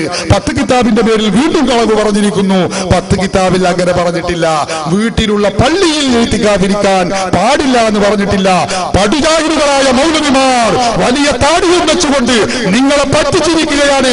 ഖുർആനിന്റെ പേരിൽ, സുന്നത്തിന്റെ പേരിൽ, പ്രമാണങ്ങളുടെ പേരിൽ, കിതാബുകളുടെ പേരിൽ കളവ് പറഞ്ഞ് ഈ പാവപ്പെട്ട മുസ്ലിമീങ്ങളെ വലാലത്തിലേക്ക്, വഴികേടിലേക്ക് നയിച്ചുകൊണ്ടിരിക്കുകയാണ് മുജാഹിദ് മൗലവിമാർ ചെയ്യുന്നതെന്ന കാര്യം സഹോദരന്മാരെ നിങ്ങളെല്ലാവരും ഓർക്കണമേ. എന്താണ് ഈ വൈകിയ വേളയിൽ എനിക്ക് പറയാനുള്ളത്? ഇവിടെ തന്നെ നമ്മൾ കണ്ടതാണ്. വലിയ വായി മുഹയ്യദ്ദീൻ ശേഖനോട് സഹായം ചോദിക്കുന്നത് ശിർക്കാണെന്ന് പറഞ്ഞ് ഇന്ദദുഹും ഓതിയപ്പോ ചോദിച്ചപ്പോ തെളിവില്ല. മൗലവിയുടെ പോക്കറ്റിൽ നിന്ന് എടുത്ത തെളിവല്ലാതെ തെളിവില്ല. മറ്റ് 4 കളവുകൾ നമ്മൾ ഇവിടെ മാറ്റി പറയിപ്പിച്ചത് നിങ്ങൾ കേട്ടതാണ്. ഇത് നീണ്ടുപോയാൽ മുജാഹിദ് മൗലവിമാർ നിരത്തുന്ന അല്ലെങ്കിൽ തിരുത്തുന്ന കളവുകളുടെ പട്ടിക വളരെ നീണ്ടതായിരിക്കുമെന്ന കാര്യം നിങ്ങളെല്ലാവരും മനസ്സിലാക്കണമെന്നും മുജാഹിദ് പ്രസ്ഥാനം, ജമാഅത്തെ ഇസ്ലാമി പ്രസ്ഥാനം, ബിദ്അഈ പ്രസ്ഥാനങ്ങൾ അതൊക്കെ നമ്മുടെ ഈമാൻ നഷ്ടപ്പെടുത്തുന്ന പ്രവർത്തനമാണെന്നും ഹബീബ് മുഹമ്മദ് റസൂലുള്ളാഹി അല്ലാഹുവിന്റെ റസൂൽ പഠിപ്പിച്ചിട്ടുള്ളത് ലാ യഖ്ബലുല്ലാഹു മിനൽ മുബ്തദിഈ, പുത്തൻ പ്രസ്ഥാനക്കാരനായ അഹ്ലുസ് സുന്നത്തി വൽ ജമാഅത്തിൽ നിന്ന്, സജ്ജനങ്ങളുടെ മാർഗ്ഗത്തിൽ നിന്ന്, പൂർവീകരുടെ പാതയിൽ നിന്ന് തെന്നിമാറിയ ഏതൊരു വ്യക്തിയുണ്ടോ അവരിൽ നിന്ന് അല്ലാഹു സ്വീകരിക്കുകയില്ല. സ്വലാത്തൻ, അവന്റെ നിസ്കാരം സ്വീകരിക്കുകയില്ല. വലാ സൗമൻ, അവന്റെ നോമ്പ് സ്വീകരിക്കുകയില്ല. വലാ നുസുകൻ, അവന്റെ ഹജ്ജ് കർമ്മങ്ങൾ സ്വീകരിക്കുകയില്ല. വലാ സർഫൻ വലാ അദ്ലാ, അവന്റെ ഒരു പ്രവർത്തനവും സ്വീകരിക്കുകയില്ലെന്ന് ഹബീബ് മുഹമ്മദ് റസൂലുള്ളാഹി സല്ലല്ലാഹു അലൈഹി വസല്ലം തങ്ങൾ നമ്മെ പഠിപ്പിച്ചതാണ്. ഈ വസ്തുത നാമൊക്കെ മനസ്സിലാക്കി, നാമൊക്കെ ഉൾക്കൊണ്ട് ബിദ്അത്തിനെ തൊട്ട് സൂക്ഷിക്കുകയും അതിൽ നിന്ന് രക്ഷപ്പെടുകയും ചെയ്യണമേ. അതിൽ പെട്ടുപോകരുതേ. നമ്മുടെയും നമ്മുടെ മാതാപിതാക്കൾ, കുടുംബങ്ങൾ, ബന്ധുമിത്രാദികൾ എല്ലാവരെയും ബിദ്അത്തിനെ തൊട്ട് കാത്തുരക്ഷിക്കണമേ എന്ന് ഓർമ്മപ്പെടുത്തി സഹോദരന്മാരെ, നിശ്ചയിച്ചതിലും വലിയ സമയം അധികൃതർ നമ്മളോട് ഫോണിൽ ബന്ധപ്പെട്ടുകൊണ്ടിരിക്കുകയാണ്. പ്രവർത്തകർക്ക് ശല്യമായി കൊണ്ടിരിക്കുന്നു. 10 മണിയാണ് നമ്മുടെ സമയം. 11:30 മണിയുമായി 1.5 മണിക്കൂർ കൂടുതലായി. അത് അവരുടെ ഔദാര്യം കൊണ്ട് നമ്മൾ നടത്തിയതാണ്. അല്ലാഹു അത് നമ്മുടെ ഈ പരിപാടി കബൂൽ ചെയ്യുമാറാവട്ടെ. വൈകിയ സമയമായതുകൊണ്ട് ചോദ്യകർത്താക്കൾ ഇനിയും ഉണ്ടാകും. നമ്മുടെ മൗലവിമാർ മാത്രമേ ചോദിച്ചിട്ടുള്ളൂ. സാധാരണക്കാരായ നിങ്ങൾക്കൊക്കെ സംശയം ഉണ്ടാകും. ഇൻഷാ അല്ലാഹ് നമുക്ക് അടുത്തുള്ള മുഖാമുഖത്തിൽ അതിന് അവസരം ഒരുക്കണം. അല്ലാഹു അനുഗ്രഹിക്കുമാറാവട്ടെ. സംശയം ഇവിടെ വെച്ച് തീരുന്നില്ല. ഇനിയും കൂടുതൽ മൗലവിമാർ പ്രത്യേകമായും അല്ലാത്തവർ പൊതുവായും അഹ്ലുസുന്നത്തി വൽ ജമാഅത്തിന്റെ ആശയങ്ങളെ കുറിച്ച് പഠിക്കണമേ എന്ന് ഓർമ്മപ്പെടുത്തി സമയം വൈകിയതിന് അതിനാൽ ഈ പരിപാടി ഇവിടെ അവസാനിക്കുന്നു. മുജാഹിദുകളുടെ മുഖാമുഖം പോലെ അല്ല നമ്മളുടെ മുഖാമുഖം എന്ന് ഓർക്കണം. പറഞ്ഞതിലും സമയം 1.5 മണിക്കൂർ നീണ്ടിരിക്കുന്നു. മുജാഹിദുകൾ സമയമാകുന്നതിന് മുമ്പ് നിർത്തുന്നവരാണ്. അതിനേക്കാൾ കൂടുതലായത് കൊണ്ടും നമ്മുടെ സമയം വൈകിയത് കൊണ്ടും നിയമപാലകരുടെ കർക്കശ നിലപാടുകൾ ഉള്ളത് കൊണ്ടും സഹോദരന്മാരെ, നമ്മൾ ഈ പരിപാടി ഇവിടെ വെച്ച് അവസാനിപ്പിക്കുകയാണ്. എല്ലാവരും ദുആ ചെയ്തതിന് ശേഷം പോകാം എന്ന് ഓർമ്മപ്പെടുത്തുന്നു. പേരെന്താണ്? മുഹമ്മദ് അലി. എവിടെയാണ് വീട്? ഇവിടെ തോടന്നൂരിന്റെ അടുത്താണോ? തോടന്നൂരിന്റെ അടുത്ത പ്രദേശം, തിരുവള്ളൂർ കാഞ്ഞിരാട് തറ മഹല്ല്. അപ്പൊ ഇവിടെ നിങ്ങൾ നേരത്തെ എത്തിയിട്ടുണ്ടോ ഈ പരിപാടിയിലേക്ക്? വളരെ നേരത്തെ. അപ്പൊ ഏകദേശം ഒരു വൈകുന്നേരം തന്നെ ഞാൻ എത്തിയപ്പോ അവിടെ ആരുമില്ല. അപ്പൊ ഈ സത്യത്തിലൊരു സുന്നി പ്രവർത്തകനൊന്നല്ലാത്ത നിങ്ങൾ ഇത്ര നേരത്തെ വൈകുന്നേരം തന്നെ സംഘാടകൻ എത്തേണ്ട സമയത്ത് നിങ്ങൾ എത്താനുള്ള കാരണം എന്തായിരുന്നു? കാരണം എന്നെ അലട്ടിക്കൊണ്ടിരുന്ന ഒരു പ്രശ്നമുണ്ട്. കാരണം ഞാൻ എൻ്റെ വീടുകളിൽ നിന്നല്ല ഈ മൊഹദ്ദീന്മാരെ പോലത്തെ മാലകളെടുത്ത് പാടി നോക്കും. അതിൽ കുറേ കാര്യങ്ങൾ പറയുന്നുണ്ട് മൊഹദ്ദീസിനെ പറ്റിയിട്ട് പറയാം. കാരണം വെച്ചാൽ ഒന്നതിൽ വ്യക്തമായിട്ട് പറയുന്നത് വെച്ചാൽ പിന്നെ എനിക്ക് സംശയം ഉദിക്കുവാനുള്ള കാരണം ഒന്ന് മൊഹദ്ദീസിനെ പറ്റിയിട്ട് വല്ല സ്ഥലത്തുനിന്നും വ്യക്തമായിട്ട് എനിക്ക് അറിഞ്ഞുകൂടാ. ഞാൻ അതിൽ ഇങ്ങനെ സ്ഥലത്തുനിന്ന് തന്നെ വിളിച്ചാൽ ഉത്തരം ചെയ്യും. അതുപോലെ തന്നെ കോഴിന്റെ മുള്ളിനെ കൂവി പറപ്പിച്ച് വിട്ടിന് കുട്ടിയകത്തുള്ള വസ്തുവിനെ പോലെ നിങ്ങളെ ഹൃദയം ഞാൻ കാണും.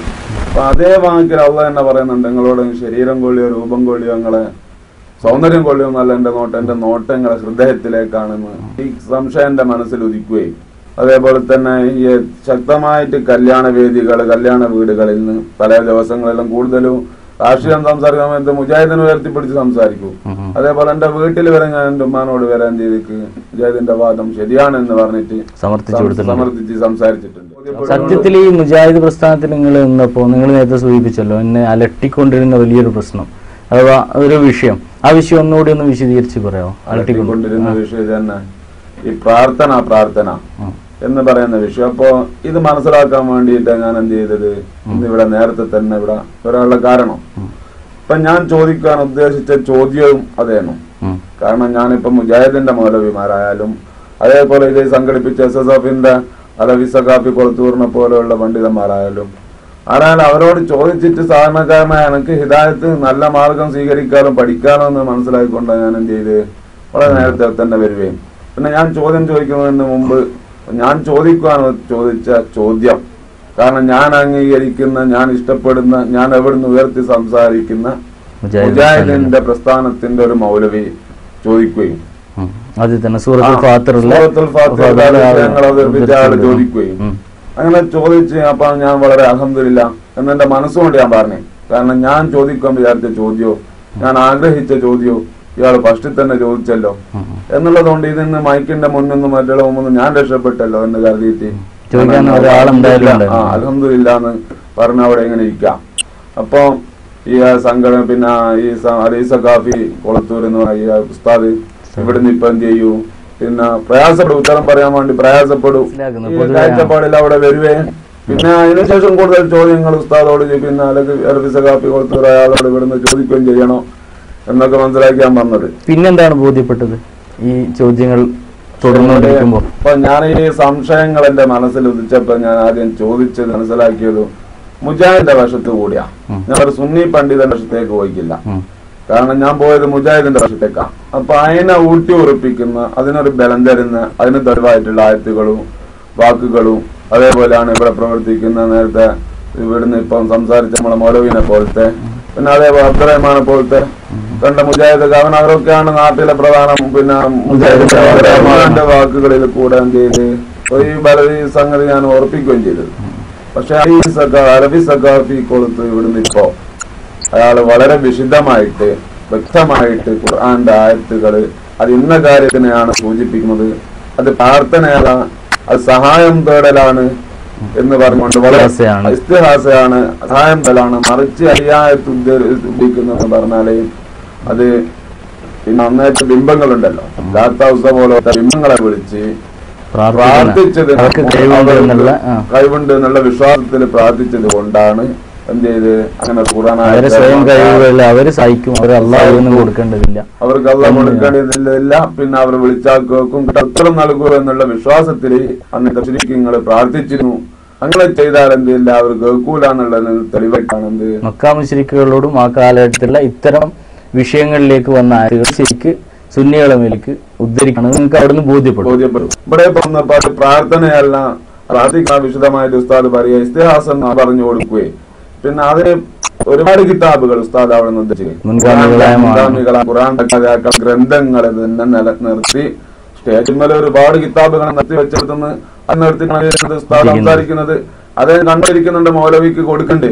ഞാൻ പറയുന്നത് കളവാങ്കിലെ പോക്കറ്റിൽ നിന്ന് എടുത്തതല്ല, കാരണം മൗലവി പോക്കറ്റിൽ നിന്ന് എടുക്കുന്നത് ഒരു പീസ് ഞാൻ പോക്കറ്റിൽ നിന്ന് എടുത്തതല്ല, കിതാബ് പറഞ്ഞതാണെന്ന് പറഞ്ഞിട്ട് അയാൾ എന്തുണ്ട് ഖുർആൻ വ്യാഖ്യാതാക്കളെ വലിയ വലിയ പണ്ഡിതന്മാർ ആരിഫീങ്ങളെ ഖുർആൻ വ്യാഖ്യാതാക്കൾ ലോക അറിയപ്പെടുന്ന വ്യാഖ്യാതാക്കളെ കിരത്ത് കൊടുത്ത അർത്ഥം വെച്ച് നോക്കി. ഞാൻ പറയുന്നത് കളവല്ല, അത് ഇന്ന കാര്യം സൂചിപ്പിക്കുന്നത് അത് സഹായം ചോദിക്കലല്ല, റസൂലുള്ളാഹിനെ പോലത്തെ പോലെ വിളിച്ചിട്ട് അതേപോലെ തന്നെ സഹാബാക്കൾ അല്ലെങ്കിൽ ഔലിയാക്കന്മാരെ വിളിച്ച് സഹായം ചോദിക്കുന്നതിനെ പറ്റിയല്ല അതെന്ന് പറയേ.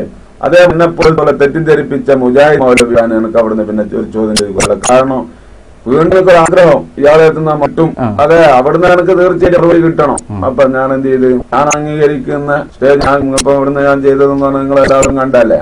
കാരണം ഞാൻ സ്റ്റേജിലല്ല എന്റെ ചോദ്യം തന്നെ ഫസ്റ്റ് പറഞ്ഞു, ചോദ്യങ്ങളോടല്ല മൗലവിമാരാണ് പറഞ്ഞേക്ക്.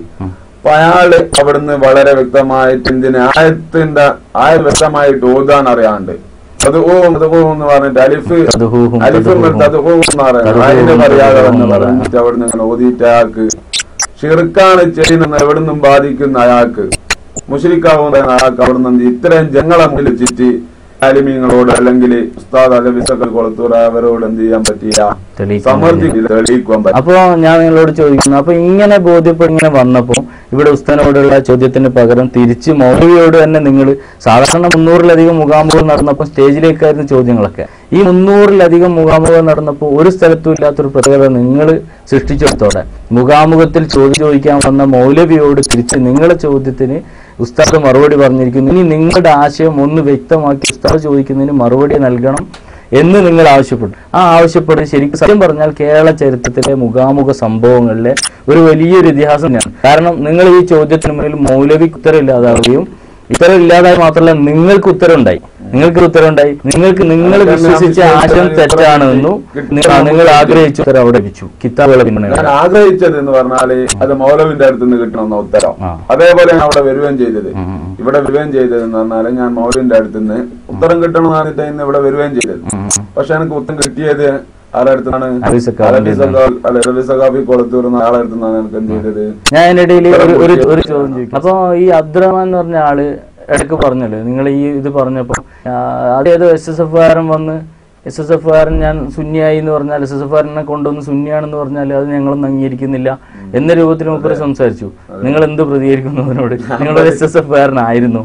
അല്ലല്ല, ഞാൻ ഏറ്റവും കൂടുതൽ എന്റെ നാട്ടിലുള്ള എന്റെ സഹോദര സുഹൃത്തുക്കളോടും അതേപോലെ നാട്ടിലുള്ള SSFന്റെ പ്രവർത്തകന്മാരോടും എന്ത് ചെയ്യാം ചോദിച്ചാൽ മനസ്സിലാവും ഞാൻ SSFന്റെ പ്രവർത്തകൻ എന്താണ്. ഞാൻ ഏറ്റവും കൂടുതൽ SSFനെ എതിർക്കുന്ന ഒരു വ്യക്തിയാണ്. അല്ല, അതിനിടയിൽ ഞാൻ ഒന്നുകൂടി ചോദിക്കാം. അപ്പൊ ഈ പരിപാടിയിൽ ഇപ്പൊ ഇവിടെ ഇന്ന് സമ്മേളിച്ചിരിക്കുന്ന ഈ പരിപാടിയിൽ നിങ്ങളെ നാട്ടുകാർ ഒരുപാട് ആളുകളില്ലേ? ഇത്ര ആളുകൾക്കിടയിൽ നിന്നാണ് അബ്ദുറഹ്മാൻ പറഞ്ഞിരിക്കുന്നത് നിങ്ങൾ SSF കാരനാണ്. ശക്തമായി നിങ്ങൾ അതിന്റെ വ്യക്തമായ രൂപം നിങ്ങളിപ്പോ ഇവിടെ പറയേണ്ടത് ഈ പുറത്തുള്ള ആളുകളുടെ ഈ നിങ്ങൾ ഈ പറയുന്ന നാട്ടുകാരല്ലാത്തവരൊക്കെ വന്നിട്ടുണ്ട്. അപ്പൊ അവർക്കും മറ്റുള്ളവർക്കും ബോധ്യപ്പെടാൻ വേണ്ടി നിങ്ങൾ ആ വിഷയം ഒന്നുകൂടി വിശദീകരിച്ച് നിങ്ങൾ SSF കാരനാണോ അല്ലേ എന്നൊന്ന് വിശദീകരിക്കണം പൂർണ്ണമായിട്ടും. അല്ല, ഞാൻ SSF കാരനല്ല. കാരണം എന്ന് വെച്ചാൽ ഞാൻ അവിടെ വന്നത് തന്നെ SSFന്റെ പരിപാടിയിൽ എന്ത് ചെയ്യണം വലിയ അങ്ങനെയല്ല, എനിക്ക് പഠിക്കണം, കൂടുതലായിട്ട് ഞാൻ പഠിക്കണം എന്ന് വെച്ചിട്ടാ. പിന്നെ SSF സംഘടിപ്പിച്ച പരിപാടി ആയതുകൊണ്ട് പണ്ടേ എനിക്ക് വ്യക്തിപരമായ എന്താണ് ഈ SSF എന്ന് പറഞ്ഞ സംഘടനയോട് വെറുപ്പാ. ഞാൻ അവിടെ വരാനുള്ള കാരണം NSSന്റെ വേദിയിൽ അവിടെ എത്തിക്കാനുള്ള കാരണം എനിക്കിത് ചോദിച്ച് മനസ്സിലാക്കിയുള്ളതുണ്ട് ഇവിടെ വരാനുള്ള കാരണം. അപ്പോ ഞാൻ പിന്നെ വളരെ വ്യക്തമായിട്ട് SSFനെ എതിർത്ത് സംസാരിക്കുന്ന വ്യക്തി ആയതുകൊണ്ട് തന്നെ അവിടുന്ന് എന്റെ മുഖത്ത് നോക്കി എന്ത് ചെയ്തത് പച്ച പറഞ്ഞത് കാരണം അബ്ദുറഹ്മാൻ തന്ന CD ഞാൻ മുജാഹിദ് CD കേസിട്ട്, അതായത് ഇവിടെ ജീവിത ചരിത്രം, പിന്നെ അതേപോലെ ഖബർ സിയാറത്ത്, രോഗവും ശാന്തിയും എന്ന് പറയുന്ന ഹുസൈൻ സലഫീന്റെ കേസറ്റ്, അതുപോലെ കണ്ട കുറെ ഓഡിയോ കേസറ്റും CD കേസറ്റും ഇപ്പൊ കൈവശം എന്റെ വീടുണ്ട്. അബ്ദുറഹ്മാൻ എന്റെ വീട്ടില് ഒരാൾ പരിപാടി തന്നെ ക്ഷണിക്കും, പൊതുപരിപാടികളിൽ എന്ത് ചെയ്ത് ഞാൻ സമയമുള്ള പരിപാടിയെല്ലാം ഞാൻ എന്ത് ചെയ്ത് പങ്കെടുക്കുന്നുണ്ട്. അപ്പൊ മുഖത്ത് നോക്കി ഇത്രയും ജനങ്ങളെ മുമ്പിൽ വെച്ചിട്ടു എന്റെ മുഖത്ത് നോക്കിയിട്ട് കണ്ണടച്ച് കളവ് പറഞ്ഞു ഇതേ പരിപാടി എന്ത് എല്ലാരും കളവ് പറഞ്ഞു വഞ്ചിക്കല് ഞാൻ മുജാഹിദിന്റെ പരിപാടി എനിക്കിപ്പോ ഇവിടുന്ന് പൂർണ്ണമായിട്ടും SSന്റെ പ്രവർത്തനമാണ്, അതിലെങ്കിലും വേറൊരു സംഘടനയുടെ പ്രവർത്തനാണെന്ന് പറഞ്ഞ എന്നെ തള്ളുവാ, ഞാനൊരു മുസ്ലിമാണോ? അപ്പൊ ഇവരെ ഉദ്ദേശം ഹിദായത്തിലേക്ക് നയിക്കലുമല്ലേ? അപ്പൊ അവനെ സംഘടനയുടെ പേരിൽ തള്ളലല്ല വേണ്ടിയത്. അപ്പൊ ഈ നിങ്ങളിപ്പോ മുഖാമുഖത്തിന് വന്നു, അൽഹംദുലില്ലാ മുഖാമുഖം അങ്ങനെ സമാപിച്ചു. മുഖാമുഖം സമാപിച്ചപ്പോൾ ഇവിടെ വലിയ മൗലവിമാരാണ് ചോദ്യങ്ങളൊക്കെ ചോദിക്കാൻ വന്നത്. ഈ ചോദിക്കാൻ വന്ന മുജാഹിദ് മൗലവിമാർക്ക് ആർക്കും അവരെ ആശയം തെളിയിക്കാൻ കഴിഞ്ഞില്ല എന്ന് മാത്രമല്ല, അവർ ചോദിച്ച ചോദ്യങ്ങൾ തന്നെ ചോദ്യങ്ങളാക്കാൻ പോലും കഴിഞ്ഞിട്ടില്ലായിരുന്നു. ഇവിടെ മാത്രമല്ല, പ്രാർത്ഥന പ്രാർത്ഥന എന്ന് പറഞ്ഞ് ജനങ്ങളെ നിരന്തരം വഴിതെറ്റിച്ചിരുന്ന ആളുകൾക്ക് ഇസ്തിഹാസ എന്ന പദം നിർബന്ധമായും പ്രയോഗിക്കേണ്ടി വന്നു. ഇസ്തിഹാസ എന്ന പദം തന്നെ അവരെ കൊണ്ട് പ്രയോഗിപ്പിച്ചു അലവി സഖാഫി. അതും അൽഹംദുലില്ലാ ഒരു വലിയ വിജയമായിരുന്നു. പക്ഷെ അപ്പോൾ അതോടെ നിങ്ങൾക്കും ബോധ്യപ്പെട്ടു ഇസ്തിഹാസയും ഈ ഒരു വിഷയവും തമ്മിൽ വളരെ വ്യത്യാസമുണ്ട് എന്നുള്ളത്. ഈ നിരന്തരം ഈ പ്രാർത്ഥന പ്രാർത്ഥന എന്ന് പറഞ്ഞത് തെറ്റിദ്ധരിപ്പിക്കലാണെന്നൊക്കെ നിങ്ങൾക്ക് ബോധ്യപ്പെട്ടു. അപ്പൊ അതുകൊണ്ട് ഇതാണ് സാധാരണക്കാരെ കൂടുതൽ അലട്ടിക്കൊണ്ടിരിക്കുന്ന പ്രശ്നം. സാധാരണക്കാരെ കൂടുതൽ ഞാനിപ്പോ ഇവിടെ ഞാൻ നിങ്ങളോട് ഇപ്പൊ ചോദിക്കാൻ പറയുന്നത് ഇത് എന്ന് പറഞ്ഞാൽ ഇത് തന്നെയാണ് സാധാരണക്കാരായ എന്നെ പോലത്തെ ചെറുപ്പക്കാരോട് എനിക്ക് പറയാനുള്ളതെന്ന് പറഞ്ഞാല് തീർച്ചയായിട്ടും എന്ത് ചെയ്യണം, ഒരു സംശയം ഉദിച്ചു കഴിഞ്ഞിട്ടുണ്ടെങ്കിൽ മുജാഹിദിന്റെ ആശയം അങ്ങോട്ടോ വിളിച്ചതെങ്കിൽ നിങ്ങൾ ആദ്യം ചോദിക്കേണ്ടത് നമ്മൾ ഏത് അടിസ്ഥാനത്തിൽ ഏത് ആശയത്തിലാണ് നമ്മൾ സുന്നി ആശയത്തിലാ സംഘടന ഏതായിട്ട് എന്ത് ചെയ്യാം അവരെ കണ്ട് അവരുടെ ആലിമീങ്ങളോട് ചോദിച്ചാൽ നമ്മൾ എന്ത് ചെയ്യാൻ പാടില്ല. ചോദിച്ചു കഴിഞ്ഞാൽ നമ്മൾ തെറ്റിപ്പോവാനുള്ള സാധ്യത ഉണ്ടാവില്ല. കാരണം ഞാൻ എന്ത് ചെയ്തു, ഞാൻ ഇങ്ങനെ തീരുമാനിച്ചപ്പോ ഞാൻ എന്ത് ചെയ്തു, എന്റെ മനസ്സിൽ നേരത്തെ പറഞ്ഞ പോലത്തെ ചിന്തകൾ ഉച്ചേരം ഞാൻ കണ്ടും ബന്ധപ്പെട്ടു. പിന്നെ കഷ്ണ ഹദീസും ആടുന്ന് ഇവിടുന്ന് എന്നെ പോലെ തന്നെ പിന്നെ പുസ്തകങ്ങൾ എടുത്ത് വായിച്ചു. എല്ലാവരും പള്ളി ദർസിൽ ഓതിയ ആലിമീങ്ങളൊന്നുമല്ല അബ്ദുറഹ്മാൻ. കാരണം അവര് തന്നെ കിതാബിൽ എന്തെങ്കിലും ആടുന്ന് ഇവിടുന്ന് എടുത്തിട്ട് ഖുർആൻ ക്ലാസ്സിന് പോയിട്ട് അവരെ സംഘടിപ്പിച്ചിട്ട് എഴുതി കൊണ്ടുവന്ന് വായിച്ചതാ. മറ്റ് അറബിന്റെ അത് ഇതൊന്നും അടിസ്ഥാനങ്ങളൊന്നും മനസ്സിലായിട്ടില്ല. അപ്പൊ അതുകൊണ്ട് നിങ്ങൾ സത്യം പറഞ്ഞാൽ ഈ മുഖാമുഖങ്ങൾ 300ഓളം വരുന്ന മുഖാമുഖങ്ങൾ കേരളത്തിൽ ഒരുപാട് മാറ്റങ്ങൾ ഉണ്ടാക്കിയിട്ടുണ്ട്. ഈ മുഖാമുഖത്തെ കുറിച്ച് നിങ്ങൾക്ക് എന്താ പറയാനുള്ളത്? ഞാൻ പറയുന്നത് തീർച്ചയായിട്ടും എന്ത് ചെയ്യണോ, ഇങ്ങനത്തെ മുഖാമുഖം സംഘടിപ്പിക്കുകയും എന്നെ പോലെ ഇങ്ങനെ അഥവാ ഈ മുജാഹിദ് ആശയത്തിലേക്ക് പോകുന്ന സുഹൃത്തുക്കൾക്ക് എന്ത് ചെയ്യാം, ഒരു മാർഗം കാട്ടിക്കൊണ്ട് അവർക്ക് ചോദ്യം ചോദിക്കാനുള്ള സൗകര്യങ്ങൾ ഏർപ്പെടുത്തി കൊടുക്കണം ഞാൻ പറയുന്നത്. അവർക്ക് എന്നെ പോലെ ചോദിച്ച പോലെ സൗകര്യം ചോദിച്ചിട്ട് അവർക്ക് മനസ്സിലാക്കുള്ള എന്ത് ചെയ്യണോ, ഈ മുജാഹിദിന്റെ ആശയത്തിന് അലവി സഖാഫി ഇപ്പൊ ഇവിടുന്ന് പറഞ്ഞതുപോലെ വളരെ വ്യക്തമായിട്ട് അവരെ ഇപ്പൊ ഈ മൗലവി ഉണ്ടല്ലോ, ഈ മൗലവി അവിടെ ഇരുന്നിക്ക. ഞാൻ ചോദിച്ച അയാളുടെ ചോദ്യം എനിക്ക് അയാൾക്ക് മറുപടി തരുവാനായില്ല. ഞാൻ എന്തോ സംഘടനന്റെ ആളാന്ന് പറഞ്ഞ് വേറെ ആൾ തള്ളുക ചെയ്ത്, എന്നിട്ട് അവരെനിക്ക് എന്ത് ചെയ്തിക്കില്ല, മറുപടി തന്നിക്കില്ല. അയാൾ എന്ത് ചെയ്തിക്ക് അവിടെ ഇരുന്നിക്ക്. പിന്നെ അബ്ദുറഹിമാൻ എന്ന് പറയുന്ന അയാളെ എണീറ്റ് ഇന്ന് ഇപ്പൊ ഇവിടുന്ന് സംസാരിച്ച് നിങ്ങളുണ്ടല്ലേ, ഈ അബ്ദുറഹിമാൻ ഇവിടുന്ന് എണീറ്റ് സംസാരിച്ചിട്ട് അബ്ദുറഹിമാനെ ഞാൻ കാണാൻ തുടങ്ങിയിട്ട് കുറെ പോലീസിലായിരുന്നു. അതിനുശേഷം എന്ത് ചെയ്ത് ഇപ്പം വടകര മുനിസിപ്പാലിറ്റിയിൽ എന്തോ ജോലി ചെയ്തുകൊണ്ടിരിക്കുക. എവിടുന്ന പള്ളി തരത്തിൽ കിതാബ് ഓതുവാൻ പോയത് അല്ലെങ്കിൽ മതപഠനത്തിന് പോകുന്നത് ഞാൻ അറിയാലോ. ഇവര് വലിയ മൗലവിയായിട്ട് ഈ ഭാഗത്ത് ചോദ്യോത്തരങ്ങളും കൂടുതൽ കല്യാണ വീടുകളിൽ നിന്നും സാധാരണക്കാരല്ല ആലിമീങ്ങളോട് ചോദിക്കാൻ തന്നെ ഉണ്ടാവൂല. കാരണം ആലിമീങ്ങളോട് ചോദിച്ചിട്ട് അതിന് ഉത്തരം കണ്ടെത്താൻ ആവൂല. കാരണം കിതാബ് പരമായിട്ടാണ്, കിതാബ് വെച്ചിട്ടാണ് അവരെന്ത് ചെയ്യുന്നത്, തെളിയിക്കുന്നത്. ഇപ്പൊ ഇവിടുന്ന് അലവി സഖാഫി തെളിയിച്ചത് കിതാബ് വെച്ചിട്ടാ.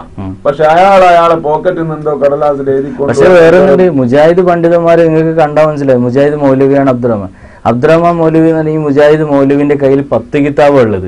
അയാൾ 10 കിതാബിന്റെ സ്റ്റാൻഡേർഡിലേക്ക് ഉയർന്നിട്ടുള്ളൂ. അയാൾ അത് ചോദിക്കാനുള്ള ലെവലിലേക്കാണ് അവരുടെ എല്ലാ മുജാഹിദ് ചോദ്യകർത്താക്കളായി വരുന്ന പണ്ഡിതന്മാരുടെ കയ്യിലും കാണുന്നത് ഇത്തരം സാധനങ്ങളാണ്. അതുകൊണ്ട് അപ്പൊ അത്